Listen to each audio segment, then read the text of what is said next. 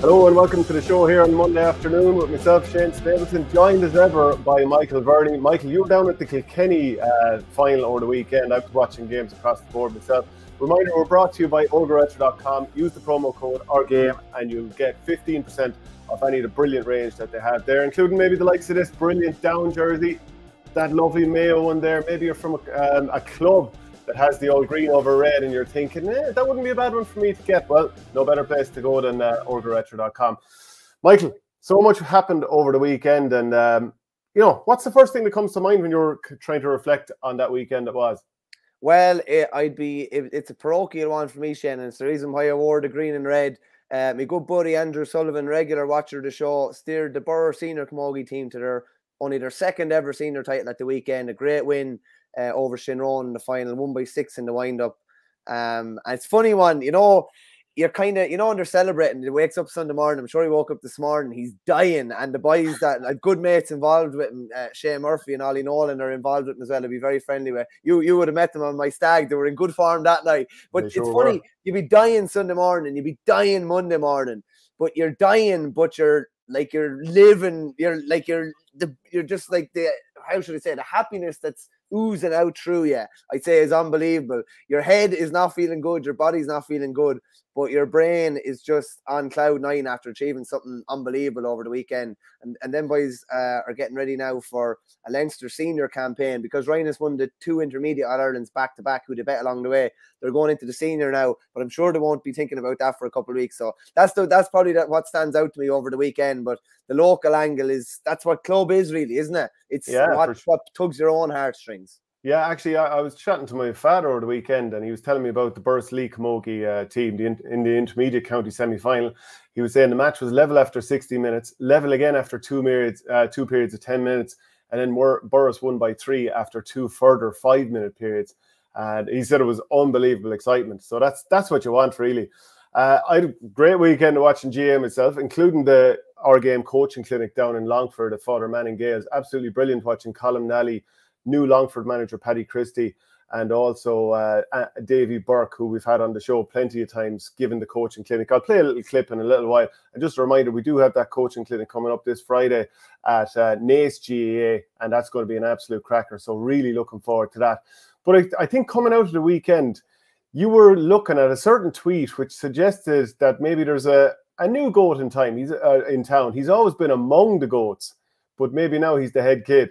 Well, I just thought it was interesting. Like, Eddie Brennan has played with, he's probably played with 3 of the greatest hurlers. No, 4 to 5 of the greatest hurlers of all time in DJ, Henry, probably Tommy Walsh, JJ Delaney, and TJ Reid. And I just thought it was really interesting. And before anybody at me or anything like that, there's loads more I could add to that list, but they're the 5 I picked out. But I just thought it was interesting that Eddie tweeted over yesterday during the Shamrocks game. He says, TJ is the GOAT. He said, now the time is up on this argument, the greatest hurler with the greatest hurling brain. I just thought it was interesting for a guy who's played with all those players, and particularly Henry would be the one that would stand out. Henry would be widely acknowledged by a lot of people as the greatest of all time. But the longer TJ Reid's career goes on, the better he gets. Like, there was probably some doubts about him this year, particularly after that taking off at half-time against Galway, and he ends up being nominated for Hurler of the Year. That catch in the middle of the park yesterday, Richie made a clearance, and just a joke. Like, he's coming from another parish and his hand goes in and he ends up. The only disappointing thing was that he didn't put over the free. He ruined that moment of, he did something brilliant, but unfortunately he didn't finish it off, and it was a rare miss. But the longer TJ Reid's career goes on, the better he gets, and I think the better he will be remembered. And I definitely think it's becoming less of a 60-40 in Henry's favour. It's even probably, it's 50-50 really. And maybe it's just a recency bias now, because we're seeing TJ, and in the last couple of years particularly, he's doing it with club and county the whole year round. But it's such an interesting debate. And from a Ballyhale Shamrocks point of view, to say that, they're debating over 2 of the best hurlers in the history of the game that are also 2 hurlers within their club, it's phenomenal really. Yeah, since I suppose the 3 parts of the club combined in 72, the fact that they've won 20 county titles in that period of time is unbelievable. What a testament to that club. I suppose, like, if you're there is recency bias in it, but like he's approaching 35. He's still doing it with the club. You could imagine him doing it for the next 5 years with the club, and they're not going anywhere because they'll have Adrian Mullen, who's just going from strength to strength, and Owen Cody leading that team. They're definitely not going Niall anywhere. Shortall coming on and doing a dummy hand pass and doing a DJ-esque score off the hurl from under the stand as well. And he's only in 6th year. Yeah, like absolutely incredible. And we'll be talking about young guns when we talk about St. Finbarrs in a while. But so we're talking about TJ doing it when he's that bit older. To be fair, Henry Shefflin won Hurler of the Year when he was 33, which, you know, TJ Reid won it back in, was it 2015 he won it? 15, yeah. So at that stage, you know, he's that bit younger. He's in the middle of his 20s. So that in some ways gives Henry a little bit of an edge, that he led Kilkenny over the line to an All-Ireland at 33, dragging him out of nowhere against Galway in that particular game. So if you were I suppose in the camp of Team Henry, you'd be pointing to something like that. But it's a fair old debate, and we want to get those comments in. Let us know what you think. Joe Butler says, TJ, like wine, it gets better with age. Yeah, like it's phenomenal, I think, what he's doing now. Really, it's that 2012 quarter-final against Limerick, and he's basically been doing it nearly every day for the guts of the last decade. I'd say he probably had by his standards, probably a quiet 2016 when he was reigning Hurler of the Year that year, with just some of the performances. And, you know, it's funny, I don't put all the stock in winning games, and I know you said Henry won Hurler of the Year and dragged Kilkenny over the line in 12. TJ has dragged, you know, not an average Kilkenny team, but a Kilkenny team that doesn't stack up with those teams Henry was on. And he's dragged them to, you know, 3 Leinsters in a row, dragged them to within an inch of Limerick in the All-Ireland final last year.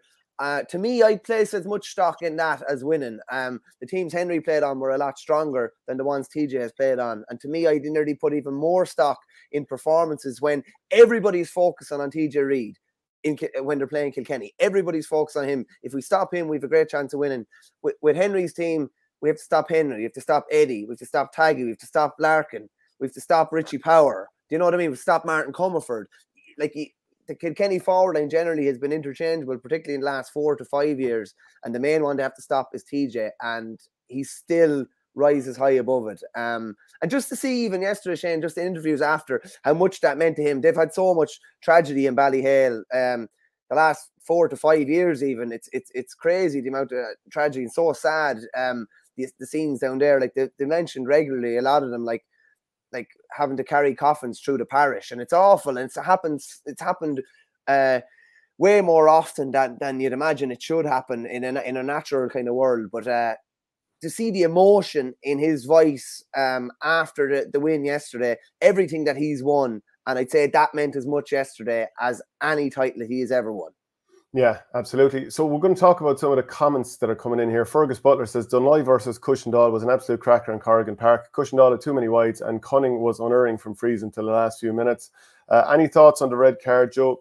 So this is Richard Hogan asking Joe Butler there about the red card for Paddy Mullen. We'll come to that in a little bit of time. Liam O'Neill, I'm not a St. Finbarrs man, but it was great to see them win the final yesterday after 29 years with an exciting team as well. The double is still on. Obviously, they have the football final to come up. Paul Young, Shamrocks look like they had the extra man. Serious outfit. The team to beat. Great show, lads. And John Maher echoes that. Great show, lads. What a great team Ballyhale are, and all credit to James Stevens. What a goal Owen Guilfoyle would have been only for hitting the post.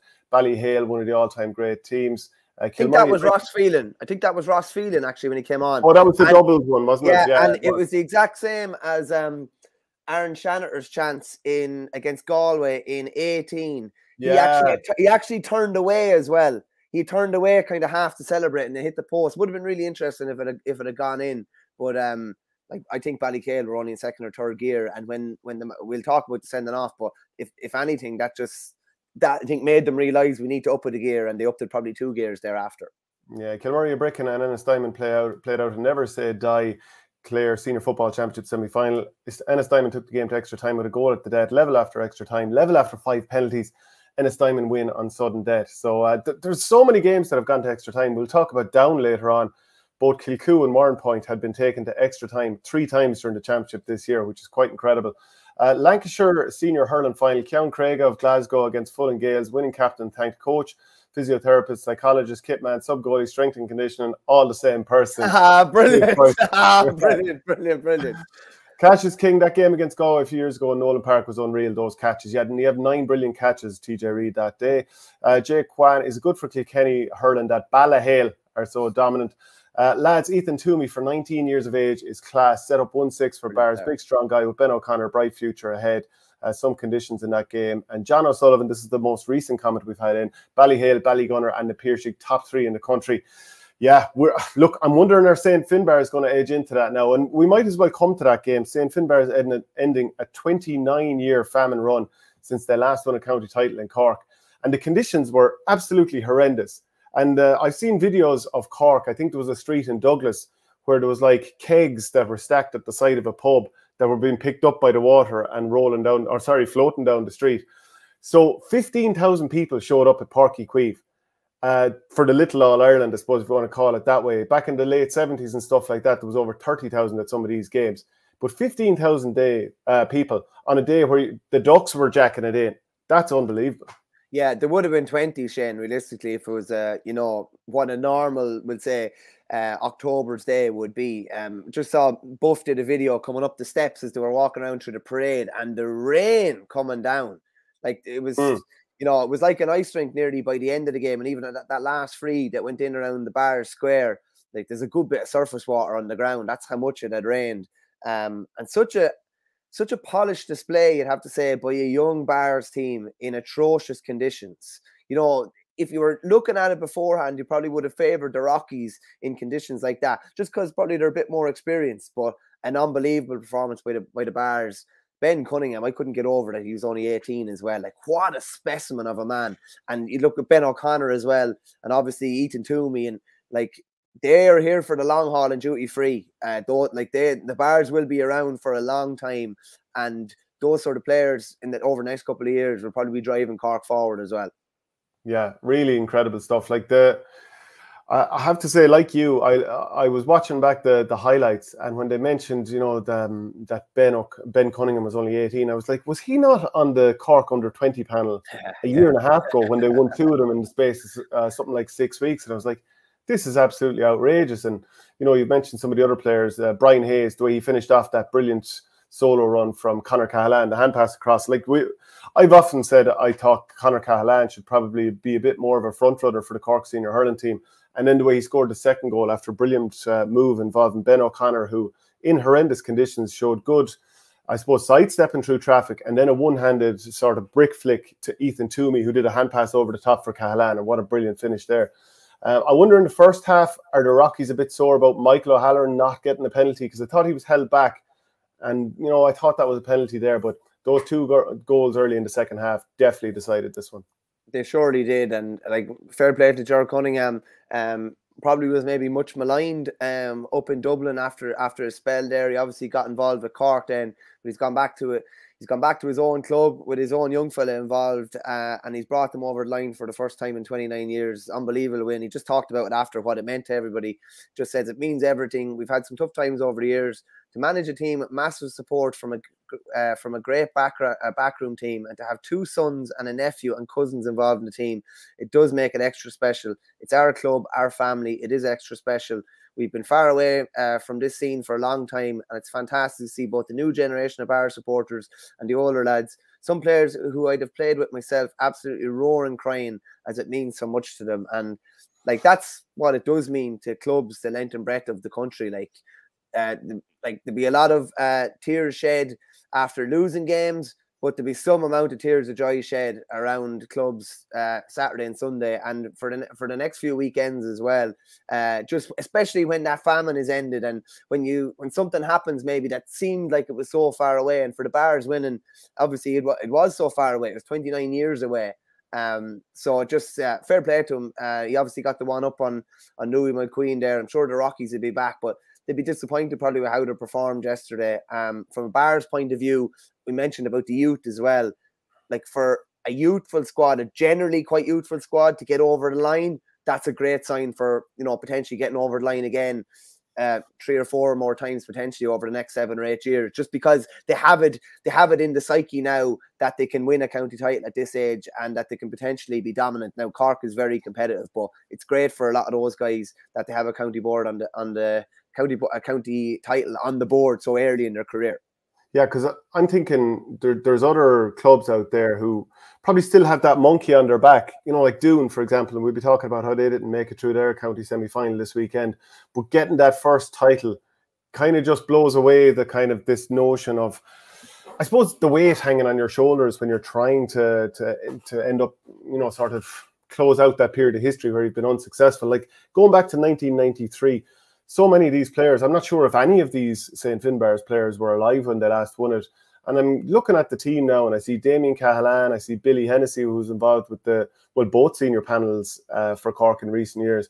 We've already mentioned Ben O'Connor, Ethan Toomey, Conor Cahalan, Ben Cunningham's a big player, Brian Hayes is a big player, Jack Cahalan, someone we've talked about as a future. Jack Cahalan's magic, yeah, he's magic, yeah. So, like, if this team can win a county, which it has, won a county title this year, if they can perform okay in Munster, if they can come back and win another Cork title, which will be tough again next year, like in a year or two, this is a team that could quite easily be challenging and putting it up to anyone in the country. But of course, in both codes, they might be doing that because, you know, obviously they got to an All-Ireland semi-final last year in club football. So they'll be back there. So this is a club that's set for glorious years again. Yeah, serious potential there, yeah. Massive potential there. Their age profile, I suppose, with someone like Ben O'Connor, it's a matter of, I suppose, trying keeping him within the GAA probably, because he's going to have potential rugby offers down the line. He's obviously going to be playing senior schools rugby as well, but the potential is definitely there. And I saw Buff was down in the bars after last night as well, and right in the middle of them. It's mad to see just when you actually see it, just how young they are though as well. Like, you know, talk about 19 and 18, and they're big lads in the field, but they are very, very young men, and I think it's a great sign of their future that they were able to get a county title on the board so early. And for someone like Damien Cahalan, who's much maligned as well, and he's been soldiering long and hard with them through probably barren times as well. Great for him to get a county title as well. I'm sure, like, when he looks back at the end of his career, whenever that does come, unless, you know, if they go on and do something better, this is going to be a massive highlight of his career. Yeah, Richard Hogan here, and I'm presuming this is with a Tiger Woods accent. Conditions were tough out there, really, really tough. Yeah, and, you have to join the really, really tough at the end. Yeah, Grodoga Grakod says, maybe it's my Bruins saffron and blue tinted glasses, but I think whoever wins between Ballier and Aero Guinness on Sunday will beat St. Finbarr's. That's a fairly mouth-watering county final to look forward to in Clare, by the way. Adrian McGrath says, only saw the highlights, but the Cork game looked like it... a lot of the scores were unopposed physically compared to, say, the Doon Kilmallock match. Or else you could look the other way and say the quality, considering the conditions, was pretty good. And Páirc Uí Chaoimh is a very different venue to Brough. I mean, Páirc Uí Chaoimh is wide open. Brough, by comparison, you know, it is a sort of more of a club pitch. Niall Heffernan says, Doon versus Kilmallock was absolute savagery. Unbelievable physicality and brutal conditions. Brilliant game. Absolutely gutting for Doon, who had heroes all over the field and were probably the better team. Just on that, Shane, isn't it funny how different county championships they're played differently? Like, I was talking, Dan Shannon was down for our fundraiser the other night, and he was just talking about the Kilkenny Championship. He said he's played in Waterford Club Championship for 30 years, but he said it's nothing like the Kilkenny Championship. He said it's so, like, you know, he said kind of tactics go out the window a lot of the time. It is about, like, you need to be coaching lads and training lads to try and win their own ball. I was chatting to Jackie Tyrrell about the Kilkenny Championship the other day, and he just said about Seamus O'Dwyer, the village manager. He said he's a great understanding of what it takes to be in, you know, get to those knockout stages in Kilkenny and be in county finals. And he just said Kilkenny Club Championship is about basically savage work rate and savage physicality. And there's obviously other bits and pieces with it, but there's definitely a difference between them. Say, I think the Limerick Championship is starting to look a bit like the Kilkenny Championship did. Cork, then it looks completely different. So it's like accents almost. You know, there's different accents in different places. There's different styles, and hurling is played differently in different counties. But you definitely say, and I know the conditions were really tough in Páirc Uí Chaoimh yesterday, but you would say that club hurling in Cork is played a lot differently than their near neighbours in Limerick. And then if you move across a small bit, it's different than in Kilkenny as well. Yeah, and I'm also been told here as well that the Inniscarra Castlemartyr game in the Premier Intermediate final, which ended 1-12-15 a draw, that was an absolute cracking game there. I think somebody had a comment in there, but maybe it's just slipped past me there. So the next thing we'll talk about is Shamrocks. Like, you were down in Nolan Park and you saw them beat the Village, and for a finish, they beat them pretty well, 121-211. James Stephens, you know, they were okay in the first half. Guilfoyle got a nice goal.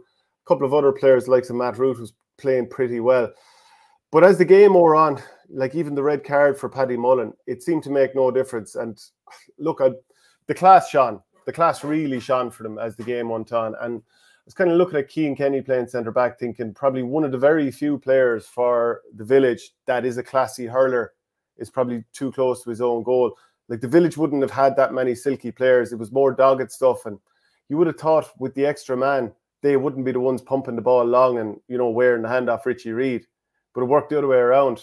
Ballyhale started to use the ball a bit better. And I think the Village were just determined to shoot themselves in the foot for most of the second half. And they never adjusted to the fact that they had an extra man. It's a funny old game, Shane. Never really caught fire. Even after Guilfoyle's goal, the Village probably needed to kick on a small bit. Instead of kicking on, the Shamrocks got the next 7 points. And I think there was 12 minutes between Guilfoyle's goal and Niall Brasden's free at the end of the first half. And they really wanted the half-time whistle because Ballyhale potentially were going to run away. They were 3 up at the break. The Village came out and got the first point, and then Paddy Mullen got a red card. I'm kind of on the fence about it. I thought it was very wild. In the context of the game, it was a harsh red card because the referee let everything go. The first 20 minutes he hardly blew. The first free was after about 7 or 8 minutes, I think. But you'll probably just bring it up here now. Yeah, you'll be able to see it here. It was very wild. There's no point in saying any different, but we'll just see it here. Yeah. So it's the second pull, and he does strike the man quite high. And like, you know, talking to Kilkenny people over the years, and you know how often they reference the Paddy Maher strike on Michael Rice, I'm sure there'd be consistency there, and they'd be saying, well, look, we thought that was a red card back then. We reckon that's a red card now. I don't know. I mean, it is wild. It's loose. I was there thinking, as it happened, that's an orange card somewhere in between the two. But I doubt too many people in Ballyhale would have that much complaints about it. If they'd go on and lose the game, maybe so. But, you know, as things stand, I think most of them are probably like, yeah, probably just about. It's funny. I think if it had happened anywhere else in the field, I don't think he would have been sent off. It was right in front of the Village backroom team. A couple of the selectors were kind of in up there. The crowd. A few of them got stuck in. Barry or Peter Barry was getting stuck in. Very funny, actually, because the Mullins were all together getting a picture after, and I saw Peter Barry coming over to all of them, and particularly to Paddy Mullen, and kind of just laughing with him. So they were obviously fine after. But I think there's a fair chance if that had happened anywhere else that it wouldn't have been a sending off. The crowd kind of got in on top of the referee. I'd say maybe felt a bit of pressure there, but I would say I'm probably the same as you. It was probably between a yellow and a red. So like, what do you do? 50% of the time you give a yellow, 50% of the time you give a red. Listen, Ballyhale definitely won't be complaining. They're going to be without Paddy Mullen the next day, but that forced them to go up a gear. They hit the next 2 points, and they looked a different team after he went off, I have to say. It did look like Ballyhale were playing 15 against 14 the other way around. We see so often it happens. Cian Kenny was kind of free. He was the one that was kind of sweeping. Then Ballyhale just played around him. Colin Fennelly came into it. Dara Corkin motored in from half back. Richie Reid got on with. Richie Reid looked like he was the free player when Paddy Mullen went off, and their half back line was totally dominant thereafter. Evan Shefflin as well. TJ was obviously still pulling the strings, and like, it's such a killer. I said it to you on the show last Thursday about like how Jackie was saying like they'd look after Cha and Henry and TJ, and Owen Reid had hit them for 1-3. You know, Joey Cuddy hits them for 1-2 yesterday. That sort of a player that you're maybe not keeping as close of an eye on really, really hurt them yesterday. I thought the Village lacked nothing in terms of effort, but there was just a massive difference in class between the two teams. You just would have to say there was. And you see someone like Niall Shortall coming on and what he's able to do. And even just looking down through the Ballyhale subs, you know, Kevin Mullen was listed at 24. He came on an All-Ireland final this year. Did he start the All-Ireland final this year against Ballygunner? I can't remember if he started this year, but he's definitely been a starter regularly over the last year. Yeah, you know, Owen Reid was listed at 23, I think, and he's obviously played. He picked up his 11th county medal along with TJ and Colin Fennelly yesterday. And Colin Fennelly was talking after about how Henry actually spoke to the Ballyhale lads on the Friday night. I'll just go through what he said, actually, because it's obviously been a very, very hard time in Ballyhale, as we said earlier. He said, I know it happens to other places, but I don't think it ever happens as big as this when you just lose one after the other. It's tragedy after tragedy. Not only the two young lads that passed away a few years ago, so he just referencing Owen Doyle and Eugene Aylward. He said, but for this to happen this year again is absolutely heartbreaking. We had Henry in the dressing room talking on Friday night, Pat Hoban and Henry would be very good friends. It was a big surprise for us, but just the emotion in Henry's voice.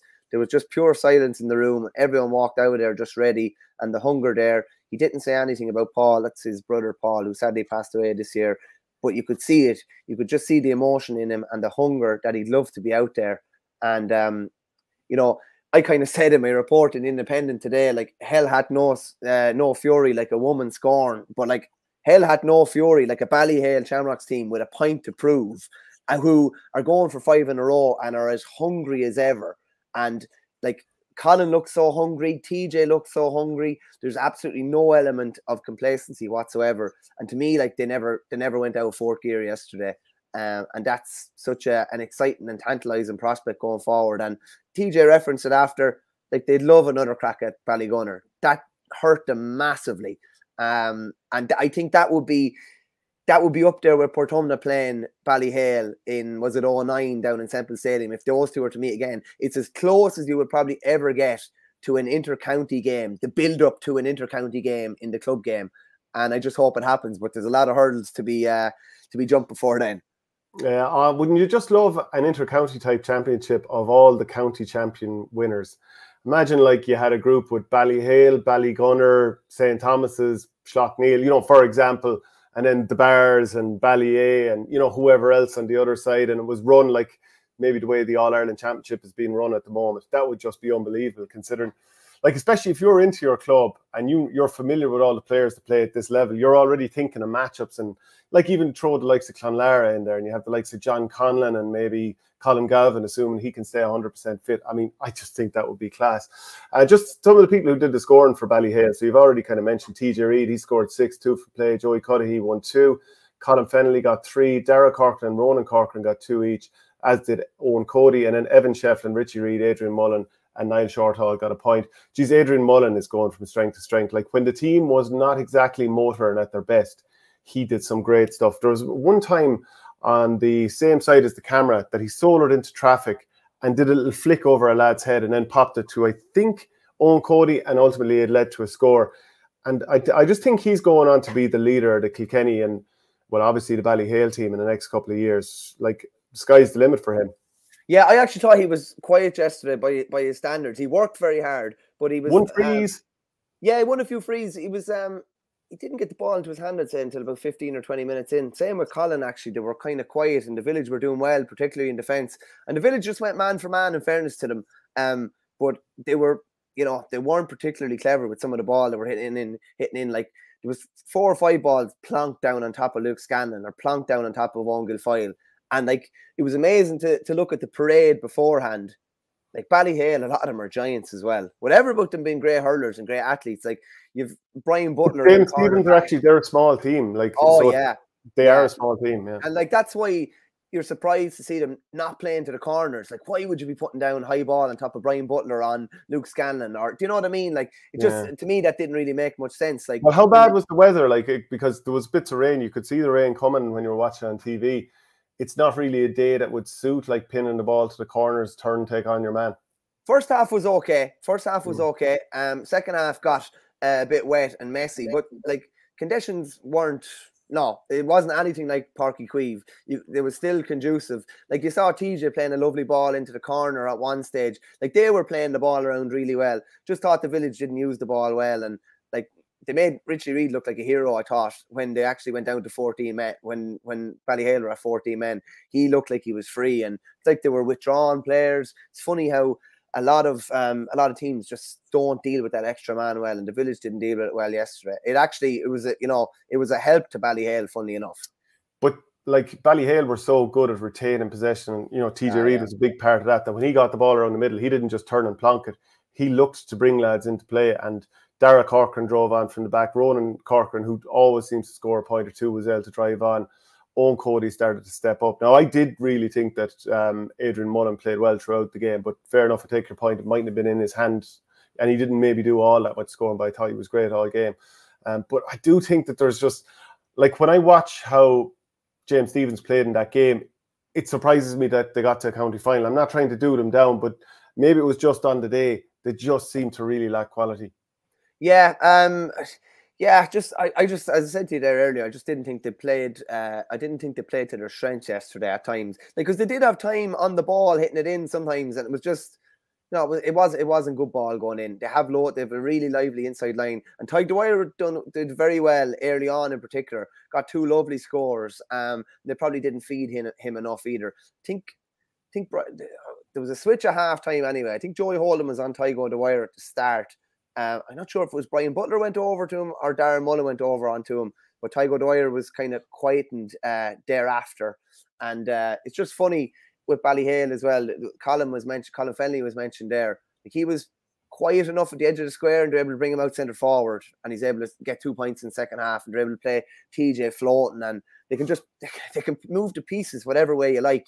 And like, when I look at players that Kilkenny need over the next probably decade, I think Dara Corcoran is one that will make a good stab at having a right good Kilkenny career over the next while. And he wasn't playing yesterday, wasn't involved, but David Blanchfield is another. They're 2 big athletic players, good ball players, good in the air, good pace. They're the type of player that Kilkenny need in around that half back line midfield going forward. But yeah, Dara Corcoran definitely, and obviously his brother Ronan as well, who was captain yesterday. They're like, yeah, there's plenty of players for Derek Ling to work with over the next while. Yeah, going to be really interesting to see what his first team is in the league, and obviously we'll be all over it whenever that time comes. Let's see a few more comments here. Ballyhale half back line all scored. Tullaroan were the team to beat, says Flad. They left a lot of chances of begging in the semi-final against Ballyhale. Butler is pretty underrated too. ML89, Nap, as in the Pearshik, have only won 3 games outside of Munster, and 2 of those against the Ulster champions. Are people overestimating them a bit based on an All-Ireland win 6 years ago? Well, look, as I know only too well, they're unbelievably tough team to play against, but they've had a bit of a player kind of turnover, like as in they've brought through a couple of different players the last couple of years. I don't think their team would necessarily be the exact same as it was that when we faced them a couple of years ago. It feels like there's been a little bit of turnover there, which could be a good thing or a bad thing. That remains to be seen. But certainly they have a final coming up against Kilmallock fairly soon after beating South Liberties 123 to 9 points. So it was never really in danger there. And I suppose didn't really expect it to be in danger, did we? It was tight enough at halftime. It was only 8 points to 5, and Barry Nash, he did all the scoring for South Liberties. But after that, the likes of, I think it was Kevin Downs, he scored 8 points. They were all frees. Adrian Breen chipped in with 6 from play, and it was just too much from over the course of the game. First semi-final in 37 years for South Liberties, and I don't think too many expected them to win. No, it's funny, like someone like Adrian Breen, he came on in the 2020 All-Ireland final, and for injury or otherwise hasn't featured that much since. Then you have someone like David Dempsey, and then you have, who is the same, great hand, great pace, great finisher, hasn't featured much in the last couple of years. Kevin Downs is obviously involved in 2018, hasn't really featured with Limerick since, but they're all brilliant club players. Like, and then you throw Peter Casey, Mike Casey, who else? William O'Donoghue into the mix, Ronan Lynch. Ronan Lynch as well. Like, Jesus, like that is some pool of players to be pulling from. And I think that's probably why we see in the Pearshik so highly, because obviously they won All-Ireland, they were beaten in All-Ireland replay. And there's the potential there. They've kind of been riddled with injuries in recent years, and I think every hurling fan just wants to see as fully fit in a Pearshik, and how far can they go? Can they potentially lay it down to Ballygunner? Can they potentially lay it down to Ballyhale? But they've a massive challenge to overcome before they get there. Now, Kilmallock got out of jail. There's no point in saying any different. They really, really got out of jail. That Robbie Egan goal at the end. And it was amazing. There was a couple of goals at the weekend where like a goal was scored despite like 20 people been in around the square, and we'll see it here. Look at the conditions here as well. Yeah, you can see the conditions. That's probably going wide there. And then the defender on the line probably should have cleared it a bit better. Yeah, there's a lot of lads lads probably didn't cover themselves in glory there. It's amazing. One good connection by either the keeper, the cornerback, or the wing back when the ball bounces and that ball is dead. So it's just like, get the ball out of the danger area. It doesn't matter how, just get it out there and get a good 10 or 15 yards of it, get it out of the danger area. But once it's in there, anything can happen, and it did. Like, Kilmallock really got out of jail. There's no point in saying any different, and Doon would be absolutely heartbroken. A horrible way to lose that game. Yeah, Richard Hogan says, really feel sorry for Doon. Hope they can get there soon. Is GG closed or the semi-finals played their Gaelic grounds? I know the final is going to be on there. I'm not entirely sure if there was a problem with the pitch or if they just decided to take it around the grounds. Doon were 7 points up in the second half. Dara Stapleton had scored 1 goal. Dean Coleman added the other.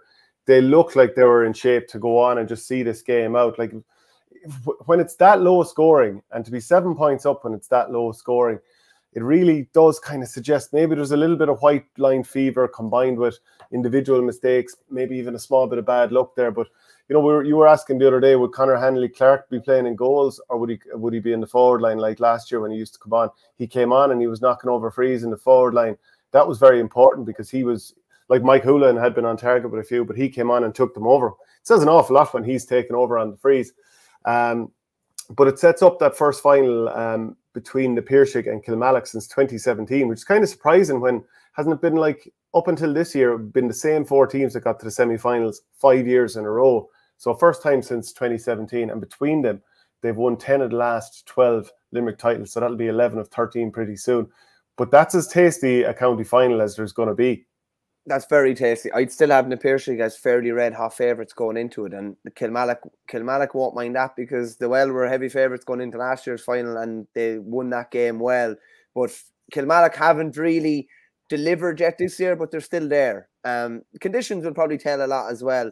You know, if it's a grand dry day like I'm looking outside here in County Meath at the moment, I think the Piershig will win. If it's that sort of a dour type of a game, it definitely evens the odds in Kilmallock's favour. But I'd be fairly strong on the Piershig at this juncture anyway. But I think that's 2 weeks away. And that's most of the county finals will be played at that stage. So that'll be the marquee game, probably that Sunday. And it is a serious marquee game. Like go down through. We've there's 8 to 9 players on the Kilmallock side that have been in around Limerick squad, as we said last Thursday, and it's the same from the Piershig side. I'd imagine the Piershig are fairly hurt over last year in particular, and the amount of lads that were missing. Obviously, Mike Casey was out, Peter Casey was out, with a couple of more injuries as well. So that's going to be a fascinating final to look forward to in 2 weeks' time. Yeah, is it? We're probably not totally shocked that Dunloy got the job done in the final of the Antrim. 120 to 211 against Rory O'Cushendall. And Cushendall started really well. I think it was like 20 seconds in, and Neil McManus had buried one into the back of the net. And they were 1-2 to a point up. But I think maybe 20 minutes in, Dunloy, who were just such an athletic team, I think that stood to them, and they started to pop over the points. And Cushendall were struggling to win ball.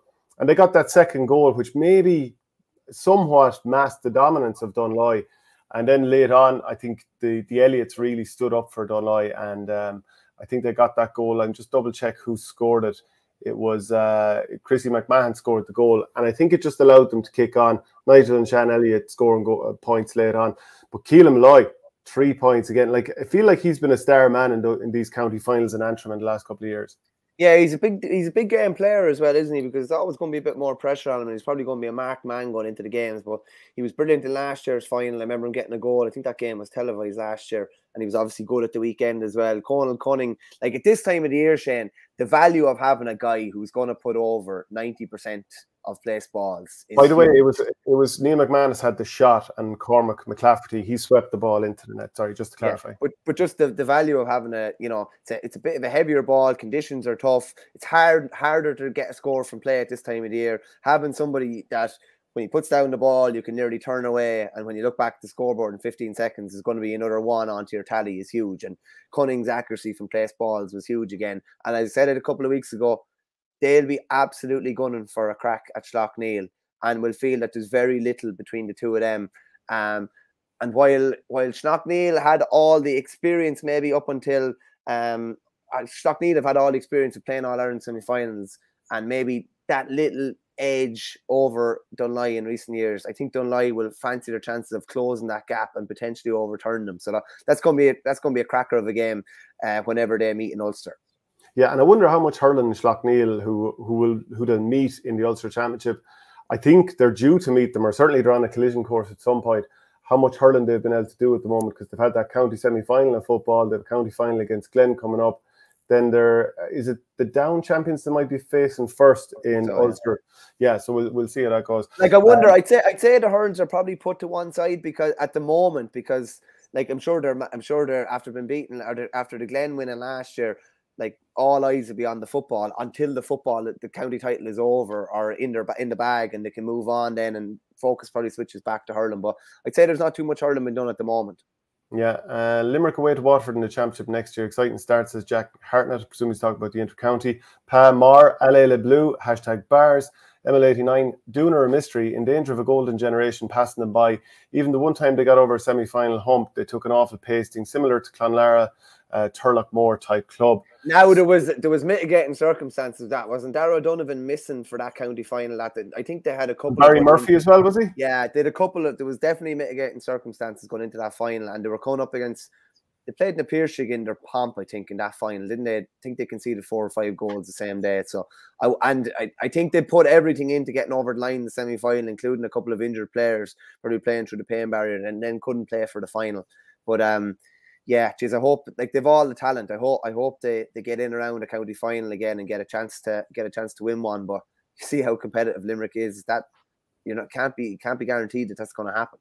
Yeah, I wouldn't say that they took an awful pace in that final. I just double-checked the scoreline, 222 to 310. Now, maybe they got scores towards the end to sort of bring it back a little bit. I don't really remember the ins and outs of the game. But no, they were a fair whack behind the whole way, to my best of my knowledge. Okay, fine. Give them no hop at all there. That's grand. We're down to the final. By the way, actually, just seeing as one of our commenters there, Jack Hart, mentioned the draw for next year's championship. Is it something whereby you were that concerned about looking at the draw when it came out on Saturday, where you were like, I mean, to be honest, it didn't set the pulse racing in any way now, because we're in the middle of October. These games aren't till next summer. Generally, they're fixtures that we've seen time and time again. Like, I mean, even in the hurling, you kind of know what way it's going to be anyway, within reason. And in the football, you're just largely seeing fixtures that you've seen time and time again, whether it's in preseason competitions, qualifiers, or those specific championships. So it does very little to whet the appetite. Yeah, I wouldn't have paid too much attention to it, but depending on the draw, like I think is it either Sligo, Leitrim, or London will be in the All-Ireland Championship. There is that, yeah. Which is that seems a bit mad given their league standings. It's like, listen, potentially it's a great opportunity for them, but it potentially hurt the football championship next summer. Yeah, like the provincial championships are a bit all over the place now, and you are like, imagine to say for somebody to get to a Leinster final, particularly if you're playing a preliminary game, you're going to have to win 3 tough games to get to a final to play the Dubs, and potentially get through to the All-Ireland Championship. Whereas in Connacht, it's completely different. Obviously in Munster, it's different as well. So much more, less games and less obstacles to overcome.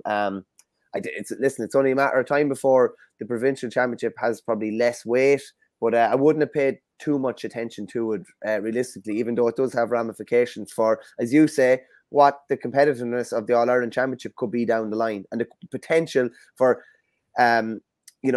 all those games should be really competitive, and there's potential for a possible bogey to be in there, and for you not to be looking forward to a big championship game. Yeah, and that's like not what we want. I mean, the teams you mentioned in Connacht there, again, we're not trying to do any of them down. No, not at all. We are trying to be realistic, of course.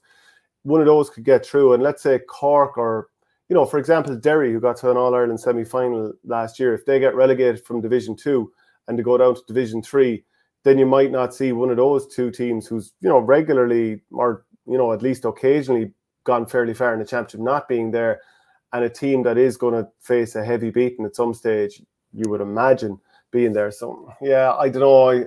And I certainly wasn't blown away by the draw. But anyway, look, that's we'll be chatting about that as we get closer to the championship. The preliminary quarterfinals in Galway were very interesting. So Portumna, they played Crockwell. It was 2-10 to 13 points to Portumna at the end of the game. So they're into a quarterfinal now, despite getting relegated in recent times. They're back in the discussion. I think Joe Canning played well, and Jack Canning also, I believe, at wing back. Yeah, Joe got a great goal. Now he got away with a fair whack of steps along the way now. But, and that's a reputation thing. It's as in, like, not everyone's getting away with that. 100%. I totally agree with you. Sure, there was years there where DJ got away with 12 or 13 steps. That's the way of the world. Particularly with a big man like that as well. He's probably taken more steps than you realise, I would say, but it was an unbelievable finish. And I just actually saw on Buff's kind of Snapchat thing there, you could see how much like he was loving it at the end, because while he maybe downplayed Portumna being relegated to Senior B and its significance, he's used to winning Club All-Irelands with Portumna and going on big runs, and like that would have hurt, and you could see how much it meant to him after the game. And by all accounts, Jack Canning was brilliant at wing back as well for them. So, and I think Henry was there in the stand looking at it. So maybe he's potentially maybe a player that they could look at. I know he was in around the squad under Shane O'Neill, but I don't know if he made a championship squad. But he's probably coming into his prime as well. So it'll be interesting to see if he's looked at. But it was a big win for them. Crowell were obviously in a county semi-final last year. Portumna were nowhere last year. And we kind of said as well, you kind of questioned whether, if they came up against one of those A teams, how would they go? Or if they were playing A teams the whole way through, how would they go? Like they pulled off a big result there the other day in pretty horrible conditions. And it's funny, that Galway championship, it's probably the championship I get most excited about when it can still be in the early stages, because maybe outside of Thomas's, there's a lot of teams at a similar enough level. Like these prelim quarterfinals are really good. The bits and pieces I heard from them as well. Capatagal had a good win over Mike Cullen. It finished 17 points to 10. They've been in around plenty of semi-finals and quarterfinals in recent years. That ends the Mike Cullen double dreams, but they've still had a great year. Clarenbridge, last year's county finals, had a good win over Ardrahan as well. They'd be kind of neighbouring clubs as well. So that was a brilliant win there. Keen Salmon, I think, got the goal. And Ardrahan, I believe, could have got one back through Irla Tanyan, who's like 10 years on since he got the man of the match in the drawn All-Ireland final, one that's regularly forgotten about if you were to ask people who got it. But our Clarenbridge staying going there, and Turlockmore had a good win over Ormore Marie as well, 2-13 to 11 points. Dottie Burke, very, very good at centre back apparently. But I don't know if you have the quarter-final draw there to hand, but there's some really tasty games in the quarter-final, and the Thomases have been beaten by Turlockmore, and I think they're playing Capatagal in the quarter-finals. Yeah. So some tasty games ahead. Yeah, Sarsfield's also against Portumna, Tommy Larkin's, Clarenbridge, and Loughrea will meet Turlockmore. I'm going to give a bit more detail on the games from the weekend in Galway, but just seeing as you mentioned it there, and Irla Tanyan getting man of the match in the 2012 final, more people would remember the fact that Wally Walsh got it in the replay. In 2013, man of the match, it was Shane O'Donnell, wasn't it, in the replay? And it must have been because he got 3-3. And the man of the match in the 2014 replay was Kieran Joyce, I think, wasn't it? Yeah. Because it was all guys who hadn't started the first day. That was the thing. So it will be a fair old quiz, and maybe we'll throw it out to people here, because I don't think I can remember off the top of my head. As well as Irla Tanyan in 2012, who won the man of the match in the drawn All-Ireland final in 2013 and in the drawn All-Ireland in 2014? That's a fair question if anyone's got the answers out there. I could be wrong. I think Podge got it in 13, and the reason why he didn't get Hurler of the Year was because he played so well in the drawn game, and Cork switched Brian Murphy over to him off Tony Kelly, who had a good replay. I think that... What was the other one you asked? Did you ask another question? 14 as well. Who won it in 14? So Tip Kilkenny. Genie, man, you kind of forget about it with the Bubbles Hawkeye. You totally forget. You as well in the 2015 All-Ireland football final replay, Mick Fitzsimons got man of the match. So that meant Wally, Shane O'Donnell, Kieran Joyce, and Mick Fitzsimons all got man of the match in All-Ireland final replay, having not started the drawn game. Yeah, which is an incredible run. Yeah, and it just showed that if a manager looks beyond his first 15 and changes it up a little bit, he can get huge rewards from it, as he did there. Colin Ryan, the first day in 2013, was it? Okay. Well, if he definitely should have got an All-Star in 13, and that would highlight it even further. Like, it was a bit mad that he didn't get an All-Star in 13. Actually, John O'Sullivan might be right about Richie Hogan, because I think he scored maybe 6 the first day against Tip and had a quiet replay, but still got Hurler of the Year. I was going to say he got 4 and got 2 in the replay, but I could be wrong. He definitely had a very good drawn All-Ireland final in that real high-scoring game. I think Callan got 6 in the drawn one. Got a couple of goals in the replay. I always find it peculiar, Shane, that I love JJ Delaney. I think he's the best. You don't say. the best defender that ever played the game. But Callanan got a fair whack of scores off him in the drawing game in 14 and in the replay. Now, 262 games. All that's remembered is the hook. It's funny. The winners do write the script. I have to say, they definitely do. And I think Bubbles got 5 or 6 from play the first day as well, which was quite something. James Daly says, most of them off Jackie, I think, yeah. I was at Doon Kilmallock yesterday, horrendous conditions. Doon will be sick after being 7 points up. It was some battle, no fancy hurling, that's for sure. It was dog eat dog. I got saturated, but well worth it. So I'm just going to go through some of those Galway games again, the preliminary quarterfinals, to give a little bit more detail. So in Porthumna's win over Crockwell, I think holding Crockwell to 4 points in the second half was a huge part of this. Obviously, dreadful conditions. Porthumna have won every game in Senior B this year, and they'll play Sarsfields, as we said. It'd be a bit of a shot to nothing because Sarsfields are such heavy favourites, and a long way to go after just a couple of years ago being beaten by St. Thomas's 428 to 15. But there's some good young players like Declan McLaughlin really shining from there. Like you mentioned, Mike Cullen losing to Cappy there is probably always going to be a tough one there, bridge too far. But they've had a great year. They'll be Senior A next year. And Cappy have reached the quarterfinal now every year since 2018. Let's see, big threats would be Liam Collins and Jan Mannion, as I said there, against Thomas's. Now, Clarenbridge and Ardrahan, that was, as you said, South Galway neighbours there, and a closer game than probably the 7-point margin suggested. And then obviously Turlockmore, a very comfortable win over Oranmore Marie. You want to look at some of the comments there? Yeah, no, Joe Butler just said Richie got it in the 14 first game. That sounds about right, but it's just funny how you forget.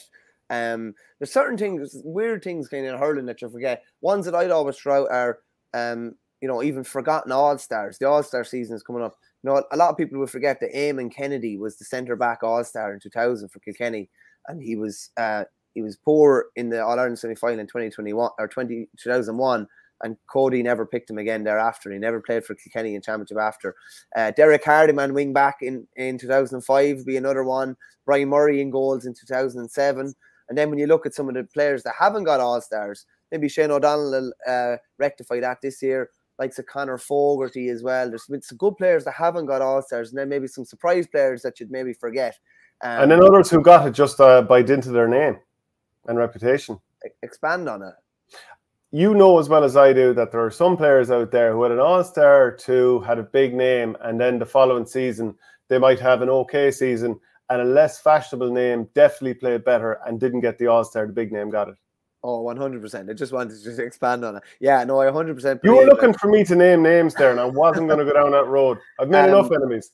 But no, I 100% agree, and because it's a big departure to pick a name maybe that is less fashionable, shall we say. Like I think Cottle Malone was very close to being an All-Star a couple of times, and maybe but because he's not a flashy name, it's easy to not pick him, I suppose. And I'm not saying that that's what happened, but I'm just saying it feels like over the years that type of thing has happened somewhere along the line.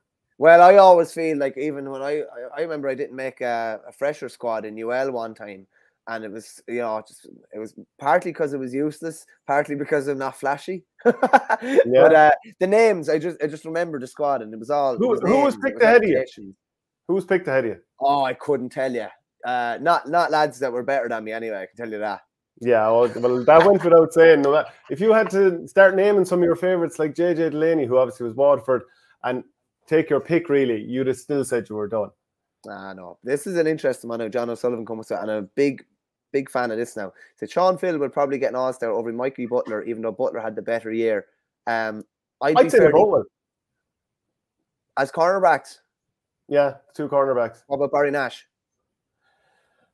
I think he could end up as the... I'm not saying he shouldn't. I'm just saying I think they will. Because these will be votes across the board, won't they, from different counties, players voting on it.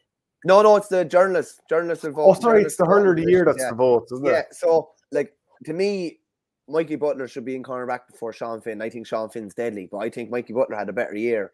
But either Mikey Butler will be left out and he'll get young hurler of the year as compensation, voted by the players, or he potentially could be out wing back because he followed someone or something like that. But to me, he's the best out-and-out corner. He was the best out-and-out cornerback this year. Not picked on reputations, picked on performances in 2022. Would you say the job for the likes of Mikey Butler with Kilkenny is harder than the job that Sean Finn has? That's not to say we don't rate him. We obviously think he's well, he's the best cornerback in the game. Yeah. But his job is generally that bit easier because you're a bit more well protected as a defender in the Limerick team than you are in maybe the Kilkenny team.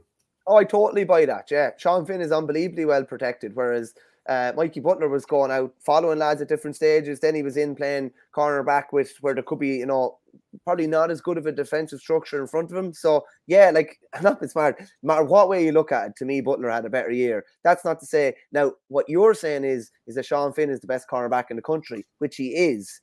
But he shouldn't be selected as the best cornerback in 2022 just because overall he's the best in the game, if you get me. Mikey Butler had a better season. But I look at that closely. I think that's going to be fascinating.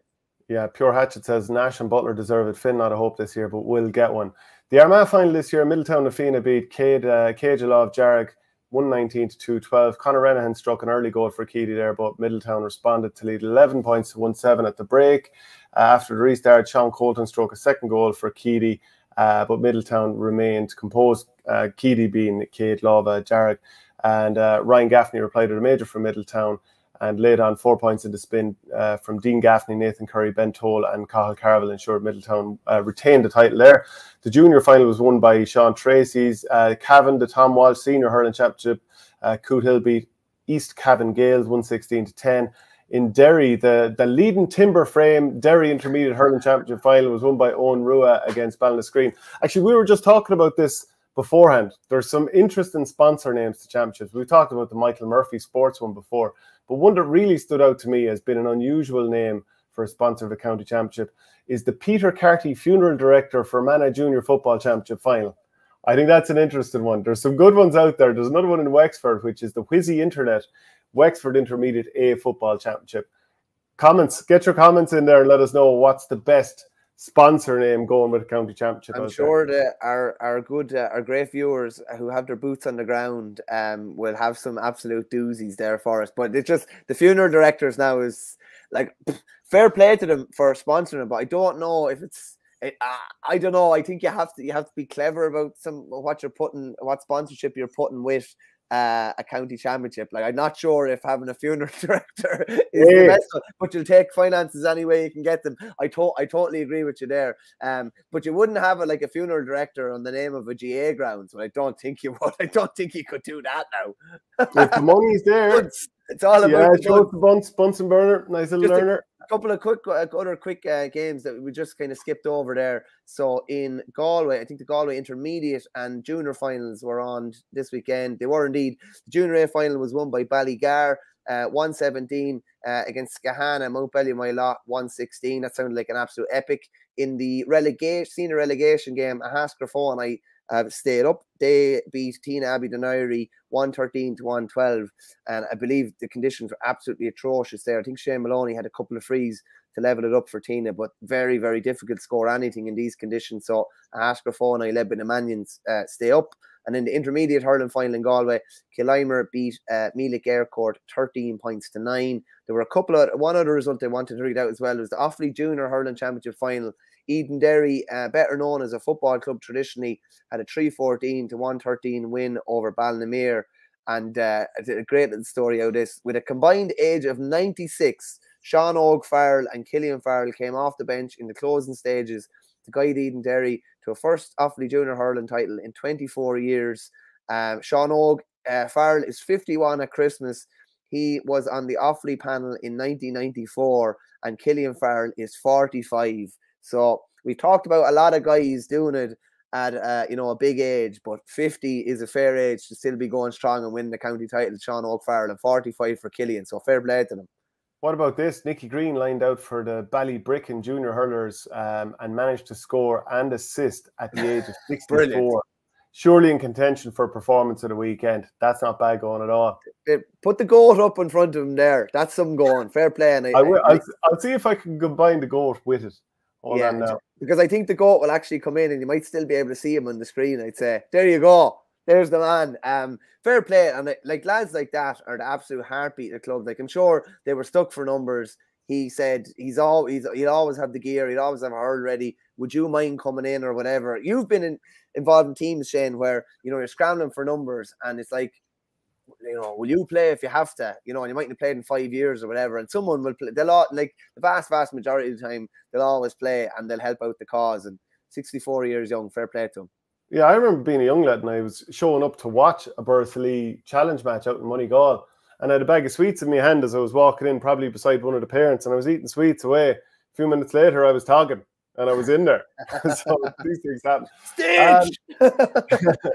So a story this weekend that Lismore's James O'Connor, who was over Ballyhale last year, has been recommended as the new Waterford minor hurling manager and will be announced at the end of the month, joined by Gavin O'Brien of Rowan Moore and Seamus Hannon from Ballyduff Upper. So that'll be an interesting progression for him, and I wonder, is it with a view in the long run maybe getting a run at the county job?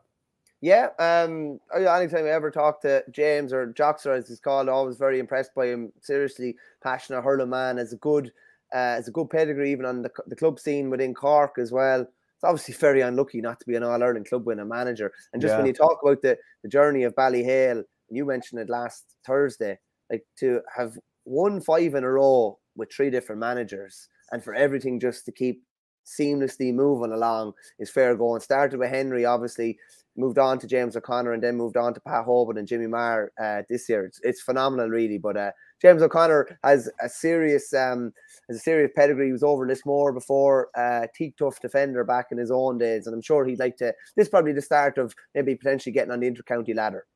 Yeah. So we're going to talk a bit about I should say Kilmacud Crokes.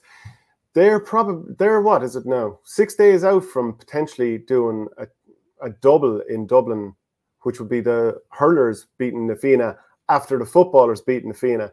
And I suppose you saw the video of Shane Walsh being brought into the back into the clubhouse last night, being thrown up on someone's shoulders and all. Like, he was brilliant for Crokes. I think he finished up with 4 points, all from play. Other players chipped in. Darren Mullen got a couple, Craig Diaz got a couple, and then Rory O'Carroll, Andrew McGowan, and Ben Shovlin got 1 each. But they were pushed to the pin of their collars. But Jesus Christ, I'd imagine in Na Fianna, they're just pretty sick at this. They were in a good position, and then one of the best footballers in the country does what he does, and came in. He obviously took a shot around the head, and I think he was in an ambulance for a few minutes and eventually came back in and just made the difference. Yeah, he made a massive difference, but unfortunately for Na Fianna, they shot themselves in the foot a bit as well. Like their accuracy or lack thereeof in front of the post was a bit of a killer, because they could have just had a small bit of a buffer potentially, and they just couldn't get the ball over the bar in the last, I think were the last 24 minutes without scoring. They're right in saying that. Yeah.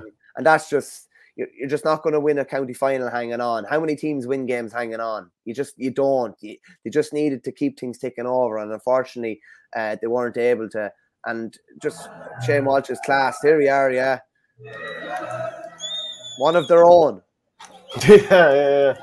But, and he's probably looking around there, and I mean, I would say this from the first time we won a county title with Coola, like, as someone from the outside, a lot of the time you're not even sure who some of the people are around the place, and you are celebrating with them. But he's probably looking around there, and he's only in the club a few months, and he may not even know who half of them are. Yeah, it's gas, isn't it? Yeah, it's gas. Yeah, he'll have a fair idea. He'll have a fair idea who they all are over the next couple of days. It's when he's having when he's having pints of the black stuff been thrown down in front of him from everyone and anybody in Kilmacud Crokes. If you got a pint off every member in Kilmacud Crokes, you'd be sorted for the rest of your life, I'd say. By God, you'd be in bits for years to come. But fair play. It looks like it was great crack there. But Na Fianna, I think that, like, Na Fianna want to make sure that they don't do the double over them next weekend. Yeah, and the ladies footballers beat Dunboyne in the Leinster Ladies Football Championship yesterday, so they're going for the treble. Were their ladies beaten in the Camogie final by Vincent's as well? I can't remember. Anyway, yeah. But they're obviously going for the treble and the double. So the treble in 1 year and then the double over 2 years. It'd be fair going. Yeah. So impressive stuff from Shane Walsh and from Kilmacud. They're just like a really, really difficult team to stop. Great to see John O'Sullivan with a fairly tongue-in-cheek comment, I would imagine. Great to see a small club like Kilmacud doing well. Listen, it's mad. The pressure was on Shane Walsh to deliver coming in for Kilmacud, and he had a tough time probably against Coola, but by God did he deliver in spades when he was needed most. And I'm sure, like, this final could have went a completely different way. If he wasn't able to come back out into the field, if he gotten the knock at a different stage and it wasn't just before half time, as well. If he gotten it, at the early stage of the second half, he's off for 10 or 15 minutes. But the fact, the timing of it actually helped him and meant that he was able to get patched up or whatever, because I think he needed stitches in his ear.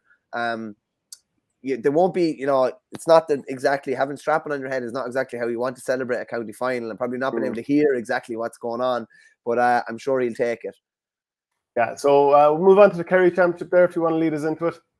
Yeah, surely will. Obviously, there was plenty of drama in the Kerry Championship over the weekend as well. Not too much drama on Saturday night, but a lot of drama yesterday. On Saturday night, Mid-Kerry had a good win over Field Rangers, 15 points to 9. And they're going to play East Kerry in the final. East Kerry overcame Dingle 1-9 to 1-8. Can you bring up the video of this clutch score from Paul Murphy? Like, what a clutch score. Outside of the right boot, just serious gumption to take on this kind of a score at such a crucial time. And I know he had a bit of a breeze behind him, but a serious score. Is it a bit of a right-footed Kevin Cassidy 2011 against Donegal? Not far off, yeah. It's not far off, yeah. Brilliant score. Look at the conditions. You can see the rain absolutely bucking down. And like, that's twice now. East Kerry have been put to the pin or the collar a couple of times, but they found an answer. I thought the big performance would come yesterday.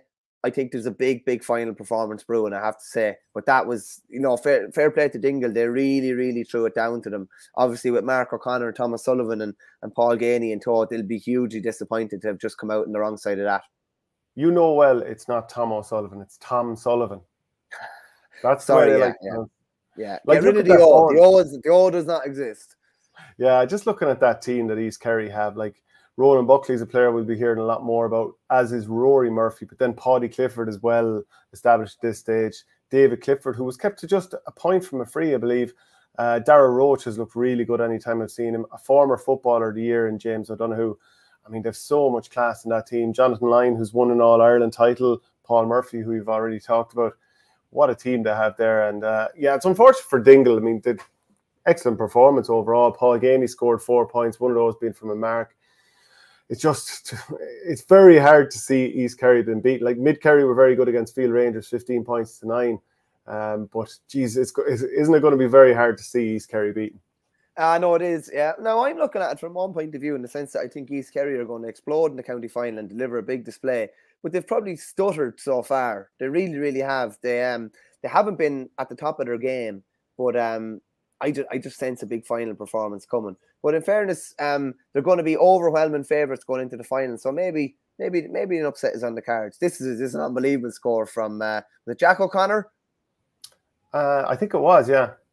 Like, look at that's a David Clifford-esque touch to take the ball away, isn't it? Like the one against Monaghan, or was it Monaghan or Galway a couple of years ago in the league? Galway, I thought. Yeah, look at that. Like, what a beautiful little flick across. Great score. He won't be wearing number 17 for too long if he keeps producing that sort of stuff there. So big win there. It's going to be Mid-Kerry against East Kerry in the final. In Mayo, Balna, Stephenites beat Ballintubber 3-10 to 113. And Westport, they needed late heroics against Castlebar Mitchells to win by 111 to 110. And again, it was a dirty old score. Shane Scott got it for a finish, or actually maybe it was a great finish. And for a finish, I'm just gonna get it up here. We'll have. No, it was actually a good finish. He's a big left footer, and he threw a sidestep, which he's obviously his left foot is a strong foot. Look at the little sidestep here. But Shane, if you look at it very closely, Paddy Durkin was involved in the play before this and slips here. Just 1 second, he slips there. Yeah, it's so unlucky from his point of view because it allowed Scott to turn back onto his left. Whereas if Durkin was standing, he could have turned to his left, but there was nowhere to go. So it was very, very unlucky. But I don't know. Does it look like Westport's name is written on the Mayo trophy already? They survived 2 red cards the last day. Pulled a bit of a Houdini act yesterday, but they're going to get lots of it in the Mayo County final. I was only thinking as well, Shane, is there a Balnar in the county final, obviously, but is there a more likeable player in the country than Pádraig O'Hora? I just think he's a hugely likeable player. I think he's unbelievably honest. I just love the fact he's unbelievably he's his own man, shall I say, as well. Didn't he get a huge slating after the league final against Kerry last year? Yeah, by who? I know, but I just felt like he was getting a big slating from people. Maybe people from Dublin, because you know, Dublin supporters don't seem to think that Mayo are the greatest things in sliced bread. But I think he's very likable. I had him on the show before and I thought he was brilliant. But I don't feel like he's loved across the board by every county. Maybe it's just within Mayo then. I just think he's a hugely likable fella. He was obviously he's in Ultimate Hell Week there last year, the year before as well. He obviously, it took him a while to make his breakthrough with Mayo, and I don't know, the long hair and even his ponytail been pulled back the last year. I just think he's a hugely likable fella, and I'd have no issue with running into David Clifford in the league final, or talking or whatever. I think Clifford was talking to him or admitted that he was talking to him, or he ran into him nearly first as well. So I'd have no issue with him at all. But Gerard O'Gracon says Lee Keegan is the most likable player in the country. I thought that's who you were going to say, actually. No. There we go. The two of the most likable players, in my opinion, in the country coming up against each other in the Mayo County final, and they're both defenders. Are defenders more likable than forwards? Well, I find David Clifford pretty likable the way he kicks that ball.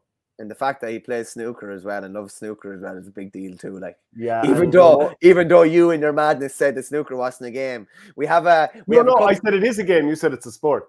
I'm sorry, no, it is a sport, 100%. Listen, we're going to decide it anyway. I think me and you are going to have a little charity game at some stage in November. More details to be announced soon.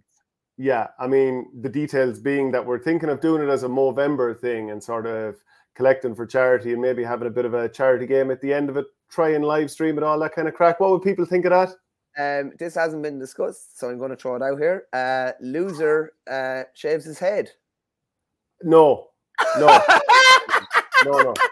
I've too much to lose there. I've too much to lose. What do you think, folks? Loser shaves his head. How about if you lose, you get a proper haircut? As in one that style, maybe an old fade at the side.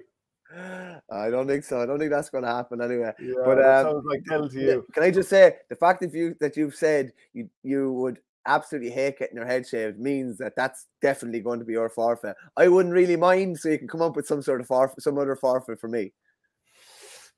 A tattoo of a Tipperary flag on your forehead. Tattoo. No, I won't be getting a tattoo. Sounds like you don't like it. I won't be getting a tattoo anyway. So also the Mayo relegation final was on, and the Nail, after extra time, they were level with Davits 1-8 The Nail won 3-2 on penalties. Imagine the stress of going up taking a penalty, knowing that your senior status is at stake. Yeah, and like, not been smart. The Nail have been under pressure this year. And I think they've been beaten in every championship game up until this. And penalties have ultimately saved them, so they'll be absolutely delighted with that. Tommy Conroy's obviously not back either, so they've saved Mayo senior football status without their best player, which is some going, in fairness to them. They've saved the best for last. Yeah, Niall Hegarty says Grode Hegarty the most liked hurler in the country, surely. Actually, Keane Lynch is surely up there. I don't know, has Niall been a bit facetious there, is he? Because Gerard Hegarty is slated by a lot of people, not by us, we'd call it as it is, but seems to be focused for a lot of criticism with regards to his tackling or whatever. I would have said most likable hurler, I'd always go with a defender. I can't think of anyone off the top of my head now, but I'd always go with a defender where possible. Yeah, okay. The Tyrone semi-finals were also on. Carrickmore beat Clonot and Ergal Kieran. They beat Dromore, so that was 11 points to 10. The Canavans were on song there. It's yet again, and we talked about it on Friday, doing back-to-back. Still hasn't happened since 2005 in Tyrone, and it's not going to happen again this year. It's not going to happen. Rory and Dara Canavan were brilliant, and their cousin, I believe, was brilliant as well. So this is a real family affair. Like they're all very young, but they're obviously adapting to senior club football, and we've seen Dara adapting to senior county football as well. But like the Bars, it'd be unbelievable for them to get a title on the board. Can't think of offhand when the last time Ergal Kieran won a county title was Peter Canavan still playing, or have they won one since? Obviously Peter Hart is involved with them too. And I knew Niall Heffernan was been a bit tongue in cheek. I knew he was about Gerard Hegarty being one of the most liked players in the country. Gerard O'Gracon says that Shane O'Donnell has to be one of the most likable hurlers. I wouldn't disagree with that either. But the Canavans are closing in on a Tyrone senior football title with Ergal Kieran, definitely. Yeah, and do you know that Peter Canavan played for Tyrone before he ever played club for Ergal Kieran? I'd well believe it. It's usually only a special talent that you can say something like that about. But this was actually because of a club dispute. And actually a few years ago, like, so he didn't play from under 12 up to minor. He played no championship football. He was quoted a couple of years ago saying there was a split in the club and I was part of the breakaway club that tried to get affiliated with the county board. We weren't successful and tried for 9 years. So for 9 years, I wouldn't have played championship football as such. So that's quite something, isn't it? That is remarkable. I was aware, because I think Mickey Hart was involved in that as well. And I was aware that there was some sort of an issue there. But imagine to say that, you know, one of the best players of all time didn't play championship football during his formative years and still turned out to be like one of the best players of all time. It's outrageous, really. Yeah, and like eventually the club was reformed as OurGame in 1990. And then ultimately, I think he talked a little bit more, and he says, to cut a long story short, under the direction of Cardinal O'Fiach, Father Sean Hegarty was appointed a curate to the parish with the remit of getting these people and getting this club sorted. He went to both sides and told us what we all wanted to hear, told us a pack of lies, but got the two sides talking again. And the outcome was that the club was reformed and was called after the parish, OurGame. So that's something else, isn't it? That is outrageous now, in fairness. Fergus Butler says here the forfeit should be Verney wears a tip jersey and Saint an Offaly jersey. I think you've worn an Offaly jersey before. I think. Yeah, but like to me, like you're obviously looking up at Tipperary, so that would hurt more than me wearing an Offaly jersey. We'll have to come up with a good forfeit. I have to say the head shave is something you don't like at all and would really hurt you. You know, it'd be hilarious as well if you shave everything from your neck upwards. That would be brilliant. It's a no for me. It's a no for me. For me. Even just shaving my face, it's a disaster. Never mind shaving the head on top of it. Christ almighty. This time of year, I'd have to get the fake tan. And yeah, John O'Sullivan says beard shave. Yeah, look, if I did it, you'd be asking me to not appear on the show after that for a while. The Meath final had some serious drama over the weekend. Ratoath beat Summerhill 12 points to 11. But that's not what everyone was talking about afterwards, was it? No, definitely not. They were talking about a bit of an altercation between the rival managers. They're calling Ratoath the Brady bunch. David Brady was over them, but he had a bit of an altercation with Conor Gillespie, who is Summerhill manager. So I'll just give you a bit of context of it. So Brady's Ratoath side led Gillespie Summerhill by just 2 points deep into injury time when tempers flared after a foul under the stand in Navan. Gillespie confronted Brady with the altercation, leaving the former Mayo midfielder on the ground momentarily. After consulting with his officials, Cormac Riley sent off both men, and when the action resumed, Summerhill manufactured another score to cut the gap to the minimum, but Ratoath held on.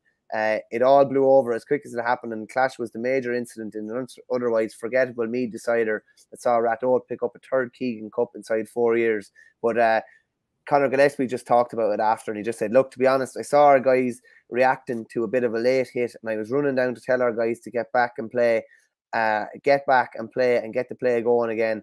And as I turned around, I got a dunt in the back. And at the time, I interpreted that David had dunted me. And to be fair, he hadn't. He was just standing in his position, and I turned around into him. But I thought he had dunted me, and he reacted to that, and I shouldered him to the ground.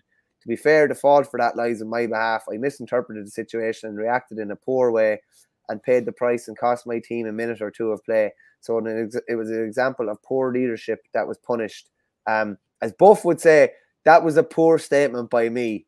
I obviously tempers flared. And he I like how he's explained himself, though. I like that he's taken responsibility and he hasn't just tried to dismiss it. He put a bit of meat on the bones there, and I think, you know, fair enough. Like the moment got away from him, but he took responsibility.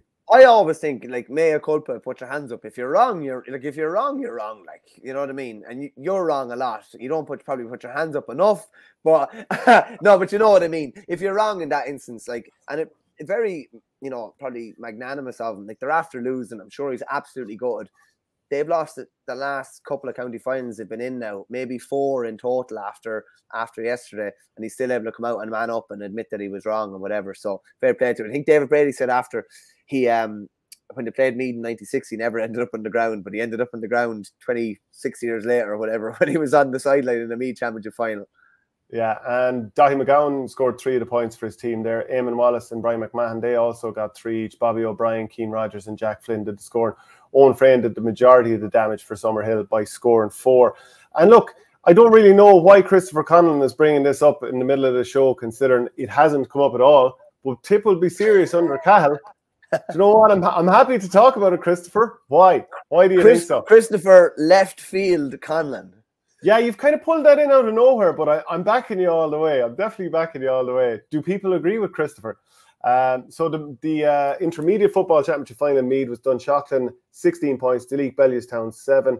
And in the senior relegation playoff final, Centralstown 4-9, Navan O'Mahony's 3-7. So that's Navan O'Mahony's who, both of these were very big, challenging clubs. And even in Leinster in recent decades, Navan O'Mahony's are gone down. So that's going to be a desperate blow to them.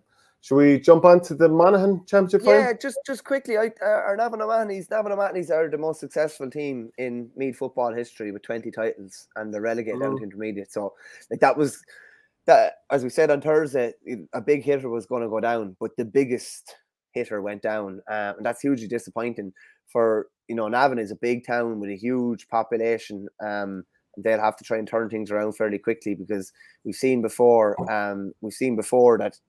When you go down, if you don't come back up straight away, you can stay down and end up at that level. So they're going to have to try and bounce back there. Gerardo Gacon just says because Waterford were serious under Cattle come championship this year. I always think I definitely wouldn't be looking at Liam Cahill's Waterford tenure based on the last 2 months. I'd be looking at it on the previous 2.5 years before that, and there was some really, really good stuff. And I would be expecting a bit of a bounce from Tip, even if they're going to be down some big personnel before they even start. Yeah. Okay. So the Monaghan final there. So Paul Finley's Ballybay regained the county title. Were Scottstown going for was it a 4 or 5 in a row? We were saying. I think it was 3 in a row, but it was their 10th final in a row. Okay. But geez, and what? He's the top scorer for the 9th time in 10 years for them. Outrageous, yeah. Just read through a couple of the stats there. So Paul Finley ends the senior football championship as Ballybay's top scorer for the 9th time in 10 years, and as a county champion 22 years on from his senior debut. So just going through his honours here quickly. He won a junior football championship medal in 2000, intermediate in 2001, 2004, 2008. That's interesting. Hardly got relegated, or either that or was their second team. And then a senior football championship winner in 2012 and 2022, and you'll do well to name a nicer or sweeter left footer than Paul Finley. Maybe David Clifford aside, maybe the Gooch, maybe Kieran McDonald. Yeah, but I thought he an absolute wonderful left Kevin footer. Cassidy. Kevin Cassidy. Left or right, Kevin Cassidy. Here's a good one from Joe Butler, actually. Says, what did you do to poor Flash today? Did you ban him? We all miss his comments and opinions. We most certainly did not ban him. But I wonder, was he involved in one of the clubs that were defeated in the Limerick Senior Hurling Championship over the weekend? Maybe, and he's maybe enjoying or not enjoying a hangover this morning, maybe. Yeah, he's definitely quiet, and it's definitely notable this morning. Just a reminder, we're brought to you by OurGameSupporters.com. Use the promo code OurGame and you'll get 15% off. And by the way, if you're a big hurling fanatic or an aspiring coach, we're going to have an OurGame coaching clinic in Naas this Friday. It's going to be brilliant, and some huge names of the game are going to be there. So really looking forward to that. And the link is under the video if you're watching on YouTube. Shane, the Arga retro Wexford jersey from Nicky Racker's time is one of the most beautiful things I've ever seen. I think it's on sale soon. It's an absolute beauty with the big white block with the number in the back as well. Absolute peach. Yeah. Oh, Hugh Paddy says, video of 1965 Railway Cup doing the rounds on Twitter. Thoughts on a revival? Look, I wish it was never gone, but I can't see it coming back at this stage. It's class, though, the fact that they've, updated the footage and have it in colour. It's brilliant to look at. It's amazing to think how big of a deal the Railway Cup was and how we've let it die.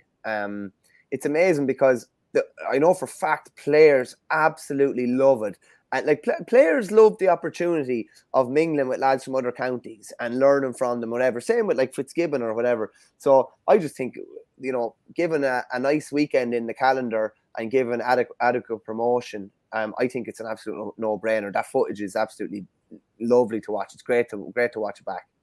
Yeah, I was trying to find it there, but unfortunately I couldn't find it in short notice. In the Junior Football Championship final in Monaghan, Clonus 1-6, Killarney 6 points there. And then the down final. So Kilcoo 113, Warren Point 15 after extra time. So just a point in it there. Conor Laverty, the first inter-county manager maybe to captain a team to a county title at the same time. There can't be too many others in the conversation. Oh, it's a great question. It's a great question. Vinnie Corey was obviously centre back for Clontibret. They were beaten in the semi-final. It's not something that rings a bell now, I have to say. It's really not something that rings a bell. Would Tony Hanaho have won a county title with St. Vincent's when he captained? Like, he was both captain and manager of Dublin in, was it 77 or 78? Someone out there commenting will know. I wondered, he is St. Vincent's, isn't he? Yeah, he's Vinny's. Yeah, he's Vinny's. Yeah, he could well have had. Yeah, I can't think of anybody else offhand. It is a peculiar one. It is an unusual one, definitely. Yeah, I'm trying to see what he won over the years, but it's not listed handily here on. Yeah, I wish it was listed a little bit more handily here on his Wikipedia page. And obviously, you can always believe in Wikipedia. What's that? Take it with a grain of salt sometimes now. Yeah. Okay, Kevin Walsh came on for Killannon in the intermediate final when Galway manager. Yeah, I remember that actually. Was he Galway manager or was he Sligo manager at the time? Maybe he was Galway. Maybe he was right. Would you be in favour of bringing back an intermediate inter-county team for every county and play off the same format? Be unreal for lesser known players, as long as it doesn't affect clubs. Yeah. Yeah, I don't see why not. It's another competition that's been allowed to die out. Like, usually the counties that were the best exponents of it were probably Kilkenny and Cork. Tipperary would have been as well. We were very bad and awfully forward, very, very bad. But like, it's essentially a development squad for your senior team, or it's a chance for somebody who's maybe walked away from senior inter-county to still play a county, but just at a lower grade. Didn't Niall Ginnigan win an intermediate with Clare, having finished up with Clare, the Clare seniors? Kieran Carey won an intermediate with Limerick, and he basically said that he was playing fullback, and his now son-in-law, Tom Condon, was playing cornerback. And Kieran was at the stage where he didn't really strike the ball anymore. He said he just hand-passed it. So he said every ball he got, he hand-passed to Tom Condon and made him look deadly, his words. And Tom Condon got called in with the Limerick Seniors the year after as a result, and went on to have like a decade-long career with the Limerick Seniors. So like, I think it's a great idea for developing players, and maybe something that could help bridge a bit of a gap between under 20s to senior as well. I think it makes perfect sense. And then of course Sarah Carey is married to Tom Condon, so it's a small world. Let's see, Grodog will crack on. Yep, Gilligan did it in 2011. Celtic Tavern, that down retro jersey is an all-time best. No more strike inside in G8 and Croke Park and Hill 16 filled with black and red flags. P.S. When was the last time that Verney got a haircut? It's not that long ago. I just didn't get too much taken off. But ML89 has asked a mad question here. Did I ever play Railway Cup? By God, Railway Cup was well above my pay grade, I can tell you that. Well above. Yeah. So brilliant stuff for Kilcoo to win a 10th title in 11 years in Down. Ryan Johnson scored 1-1, Paul Devlin 4 points, Michal Rooney 3 points, Caleb Doherty 2. And this is not so long ago after getting over the All-Ireland and obviously players going away for the summer and all that. So they've just about managed to keep the show on the road in time to produce a performance for the final. It's the third time that both teams went to extra time or beyond that with penalties in this championship, which shows that they've had to earn it the hard way. In the intermediate final, Saville beat Ross Trevor 112 to 19. And the junior final in Down, T. Connacht 113, Dramara 12. In Donegal, now I watched this game, Naomh Connell beating St. Eunan's. The red card was as harsh as they come. You can say that again. It was very harsh, and I know one of the O'Donnells was on Twitter, kind of having a go at some of the decision makers, and you'll see it here. Like it's a push, Shane, and it's a push to the chest. Like, no point in saying any different. The way the player went down was just a little bit embarrassing as well. Yeah, see, there's something here, right? That's the head. Yeah, to me, like I absolutely hate to see that. It was a bit like, I don't know if anyone saw Leeds against Arsenal yesterday. Gabriel and Patrick Bamford at the end. It was ridiculous watching the two of them roll around like a pair of Egypts. That sounded so like Father Ted. It was annoying. Like, it was so frustrating to watch. But at least they could go to VAR and say, all right, these two lads are clowns. penalty isn't going to be given, the red card isn't going to happen, let's move on with the game. And like, do you think, right, so we use Hawkeye when we're in Thurles and when we're at Croke Park. We don't have it elsewhere, so we don't use it. But if a game is on TV and if we have the footage and you can quickly look at that and go, okay, this was never a red card, it's actually a yellow card for the guy who went flopping on the ground. Should we not be using it if a game's on TV? I think if they know, and you do know, 6 days in advance that TV cameras are going to be available to you, I don't see why not. It's just, the thing about it is, I was chatting to John Keenan about this recently. If it's not available everywhere, no referee. Is it fair? Is it fair to? But sure, just said the same about Hawkeye. Oh yeah, and it is. I don't know. Is it unfair? Like, you know, that you throw Hawkeye in Thurles or Croke Park, and then some other team gets, you know, serious injustice to them done to them in some other grounds. But for the biggest games, I think you can't have something like this dictating where the trophy winds up. And I think if it's available to you, you should use it. And I saw something recently, or just last week, where a lot of counties have agreed to have their referees mic'd up for games that they're streaming. And I think that's great. I don't know what the Croke Park ruling on it is now. And it's to help explain to the players and help explain to the viewers why a decision was made. I don't know what the Croke Park ruling on that is, because I know that after the Kerry final this year, they basically said that you weren't allowed to do that. But so maybe it's just something that counties have taken, that they've taken on their own. But, you know, when we talk about respect for referees and respect for officials, like, the respect is a two-way street. And you cannot make a decision like that, a game-changing decision, unless you're 100%, and to an extent, unless you have seen it with your own two eyes. And I've no problem with a referee saying, you know, if there was an incident, someone struck out, lads, I'm sorry, if I didn't see it, if I'd seen it, I could make a call on it. If I didn't see it, I think taking the word of somebody else for a game-changing decision like that is kind of ropey ground somewhat, unless, obviously, if you trust that judgment 100%, but that decision has totally changed the game and totally changed where the 2022 Donegal title resides now for the winter. Yeah, but I think it's better to say, to sort of, I suppose, defer to somebody else who has access to the incident rather than adjudicating when you know you haven't seen it. So I think it's better to you know, pass it over to somebody rather than basically just ignore it, which is, you know, what that might be. Let's just if the technology is there, I think, Shane, you avail of it. And like as John Keenan was saying this as well, we're not using VAR or technology for everything, but he says referees are judged on red card decisions or dismissals, penalties, and probably goals. You know, they're the three big ones. So you're not going for this free or that free. You're going for the big decisions. And you know, when you're looking at a game, oh, the Paddy Mullen stroke, you know, and that's a big decision in a game.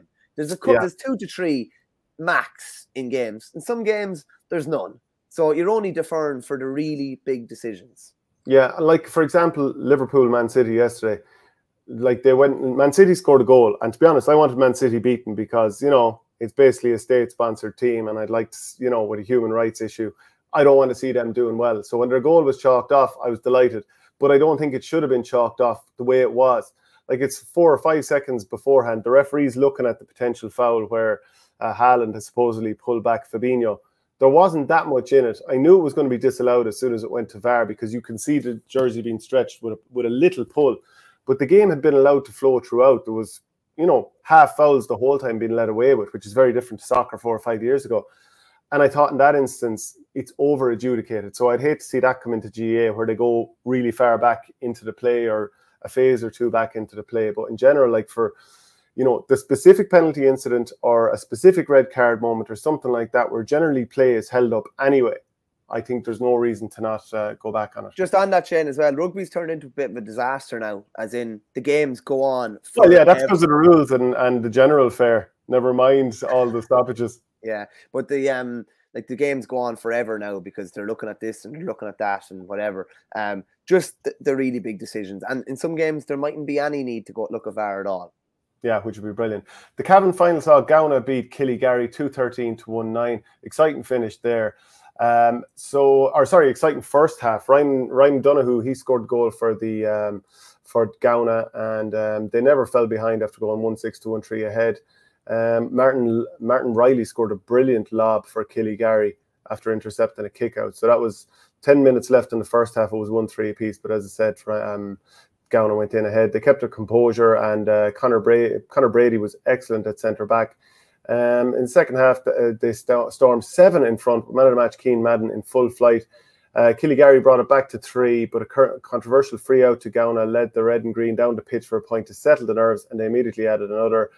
Star substitute Oisin Pearson put the final nail in the coffin with a lovely finish near the end. So Gowna were senior champions 96 and 97. They were honoured at half time. One of those was Desi Brady, whose son Oisin was full forward for Killigary. And there was another tweet you had sent me about one of the players still playing. Yeah, do you have that there? Yeah, I have it here. It's a tweet from Arthur Sullivan, and this is brilliant. This is basically a Mark McKeever appreciation tweet. So he just says, Mark McKeever, what a legend.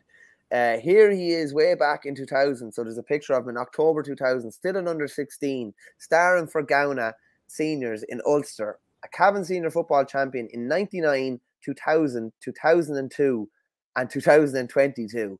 And he was outstanding today too. Not many in the country rival what he has done. Ridiculous stuff. And a great comment from Paul Fitzpatrick of the Anglo-Celt.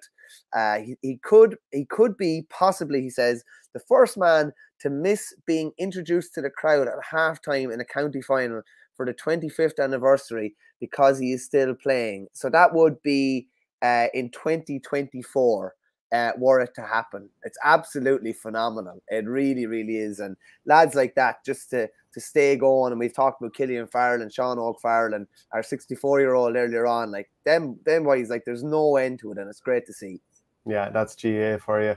So the Clare semi-finals were on. Ennisdiamond beat Kilmurray-Bricken after extra time and penalties. It was 2-8 to 111, and then Ennisdiamond won 4-3 on penalties. Ayr Oaks off Corofin 111 to 3. Were Corofin in the Munster Intermediate Championship last year in the club? I feel like they were. Rings a bell, yeah. Either last year or the year before. Rings a bell, yeah.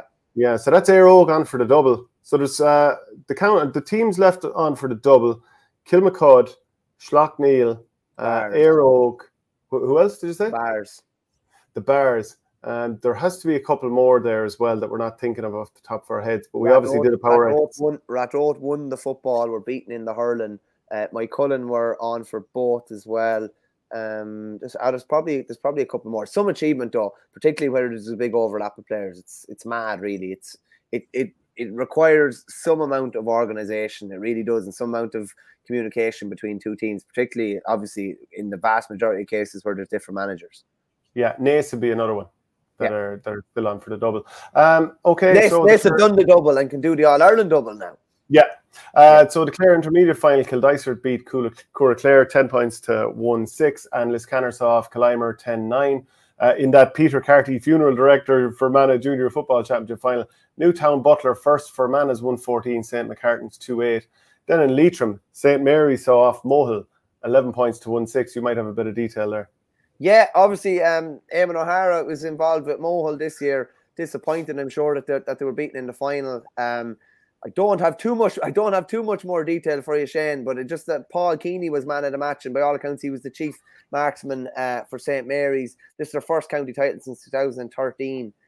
He was the main man, whereas Keith Byrne was the main man on the other side.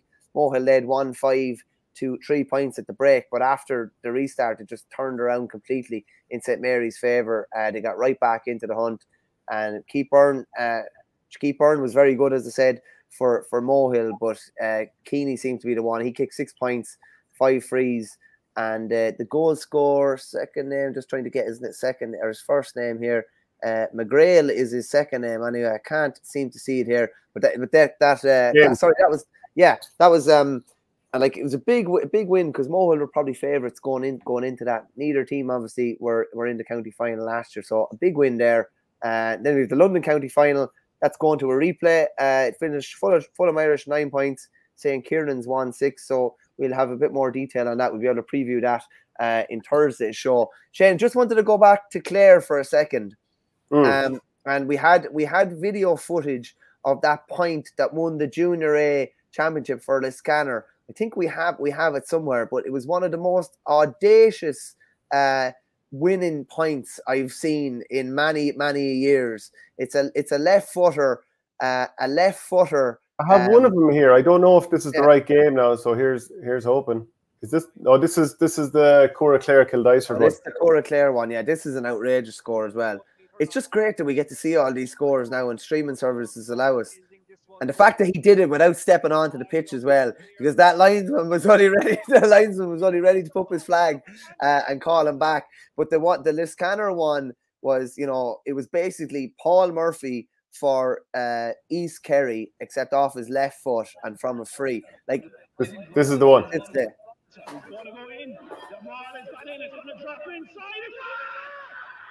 It's funny, Shane, because when you listen to the commentary on it, they say all sorts of different eventualities of what could happen from this, but at no stage did he even consider that he would go for a point from it.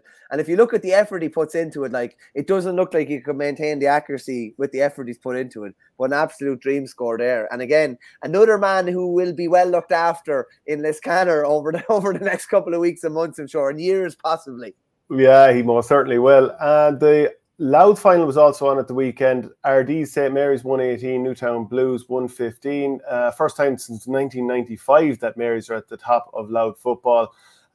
Just like the last day out, Colbury's side needed a brighter start with a goal from Kieran Keenan, and playing to type again, Newtown Blues would come back in control with 5 points in a row. But ultimately, St Mary's calmed down and won by 118 to 115.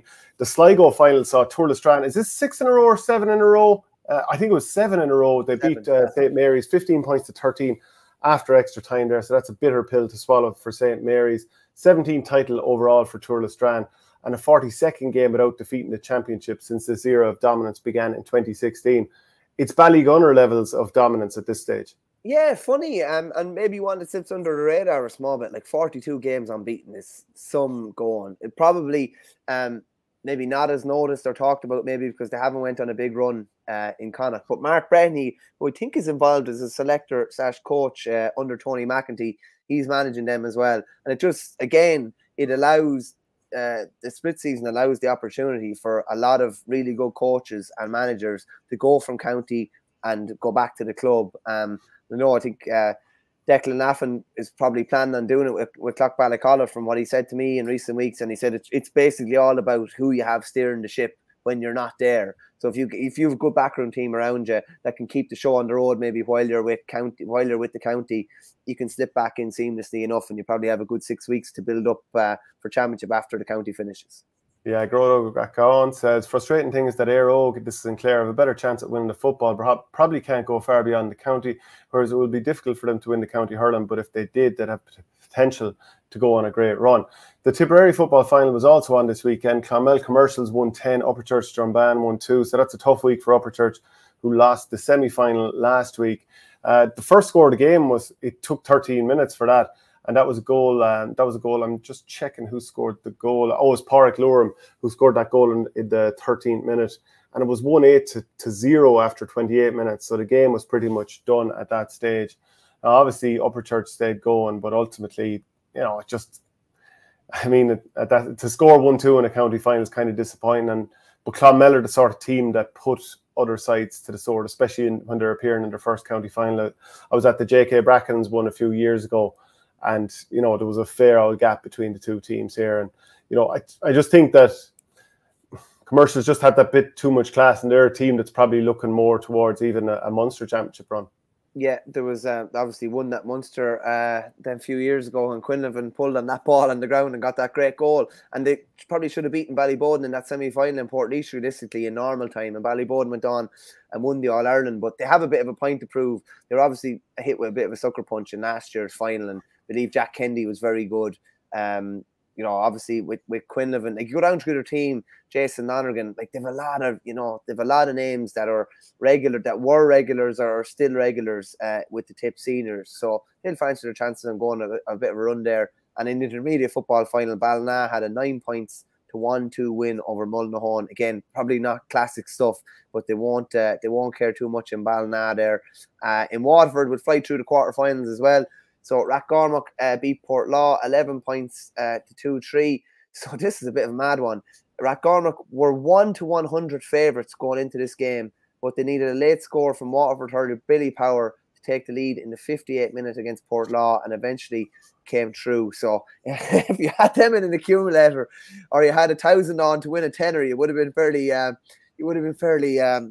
bricking it there. Bum time. Yeah, he would have been bricking it there, should we say. And I say bricking it because I'm looking at the next result, which is the Nair 217, Bricky Rangers 6 points. Jamie Barr returned for his first game of the year, scored 3 points in the first half, and Conor Gleeson finished with 1-3. Both very, very good hurlers, but very accomplished footballers as well.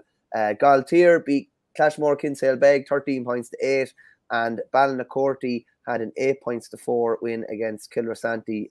Conor Prunty was missing through injury, while Neil Montgomery got a straight red card. So the semi-finals now set up. The same semi-final pairings for the last 3 years. So it's Rathgormack against Galtier and the Nair against Ballinacorty. They have met in the semi-final. This will be their 5th year in a row to meet in the semi-finals. So I'd say Ballinacorty are sick of this. The Ballinacorty and the Nair are sick of the sight of each other, but they're going to have to see each other once again. You might just fly through Westmeath and Wexford. Yeah, so the intermediate football final replay in Westmeath was Shandonna 2-8, Tubberclare 1-7, and the Junior 2 football final saw Moat All Whites beat Carlstown Kinnegad by 13 points to 2-6.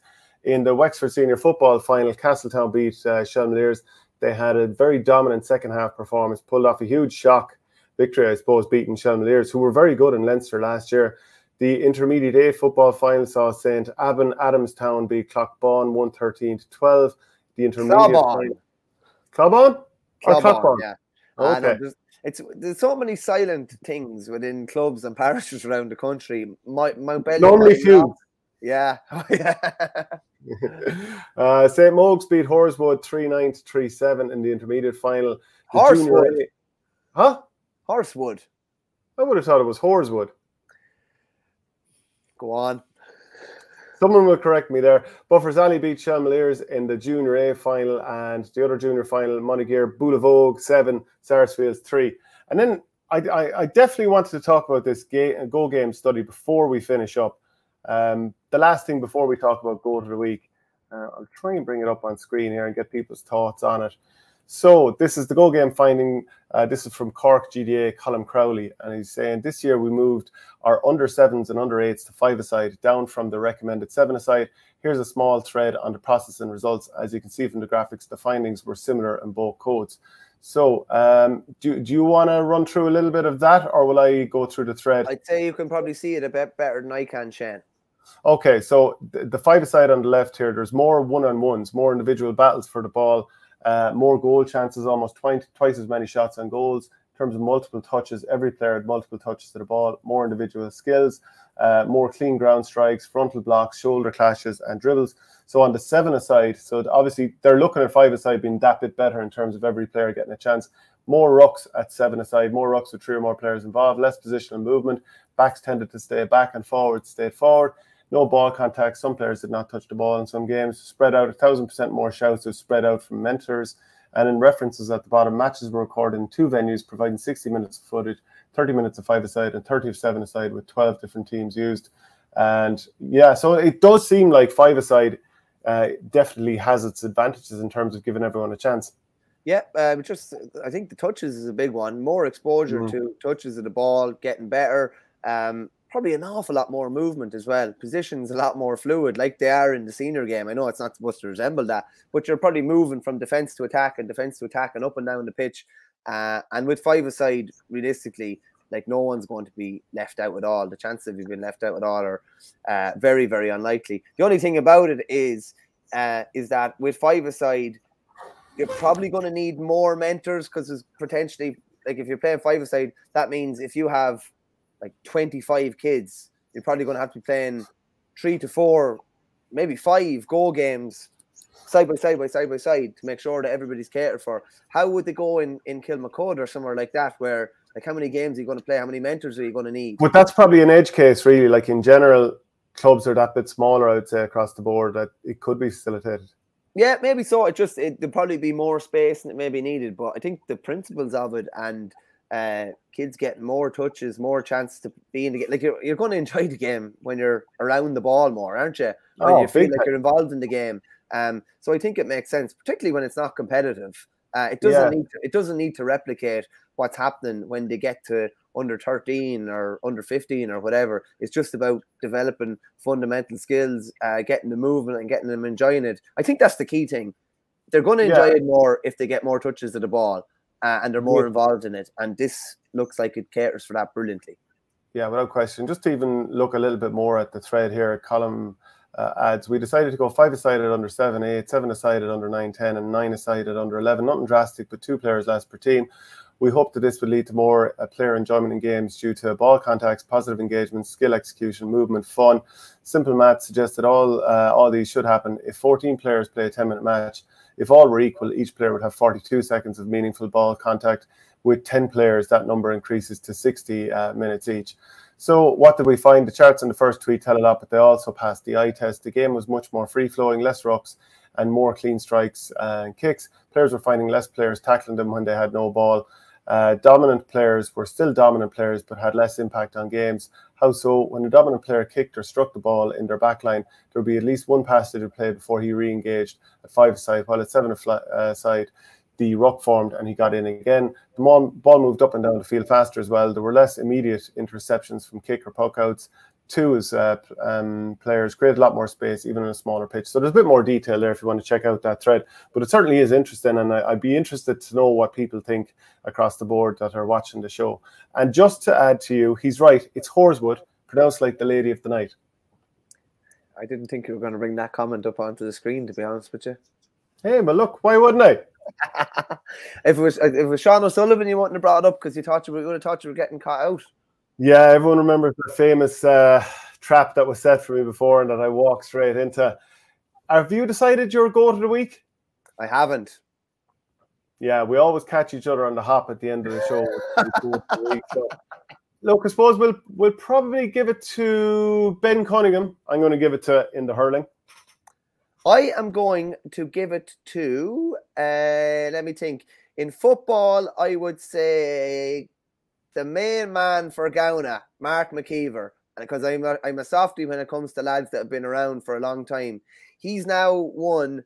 No, he didn't. He missed 1 decade, but he's won county titles in the 90s, the 90s, and now what are these called? The 20s? The 20s. Who knows? Yeah, but like that's phenomenal, and there's no sign of any finish in sight yet because he was absolutely brilliant for them over the weekend by all accounts. I'll give it to Paul Finlay for the football. Golden oldies again.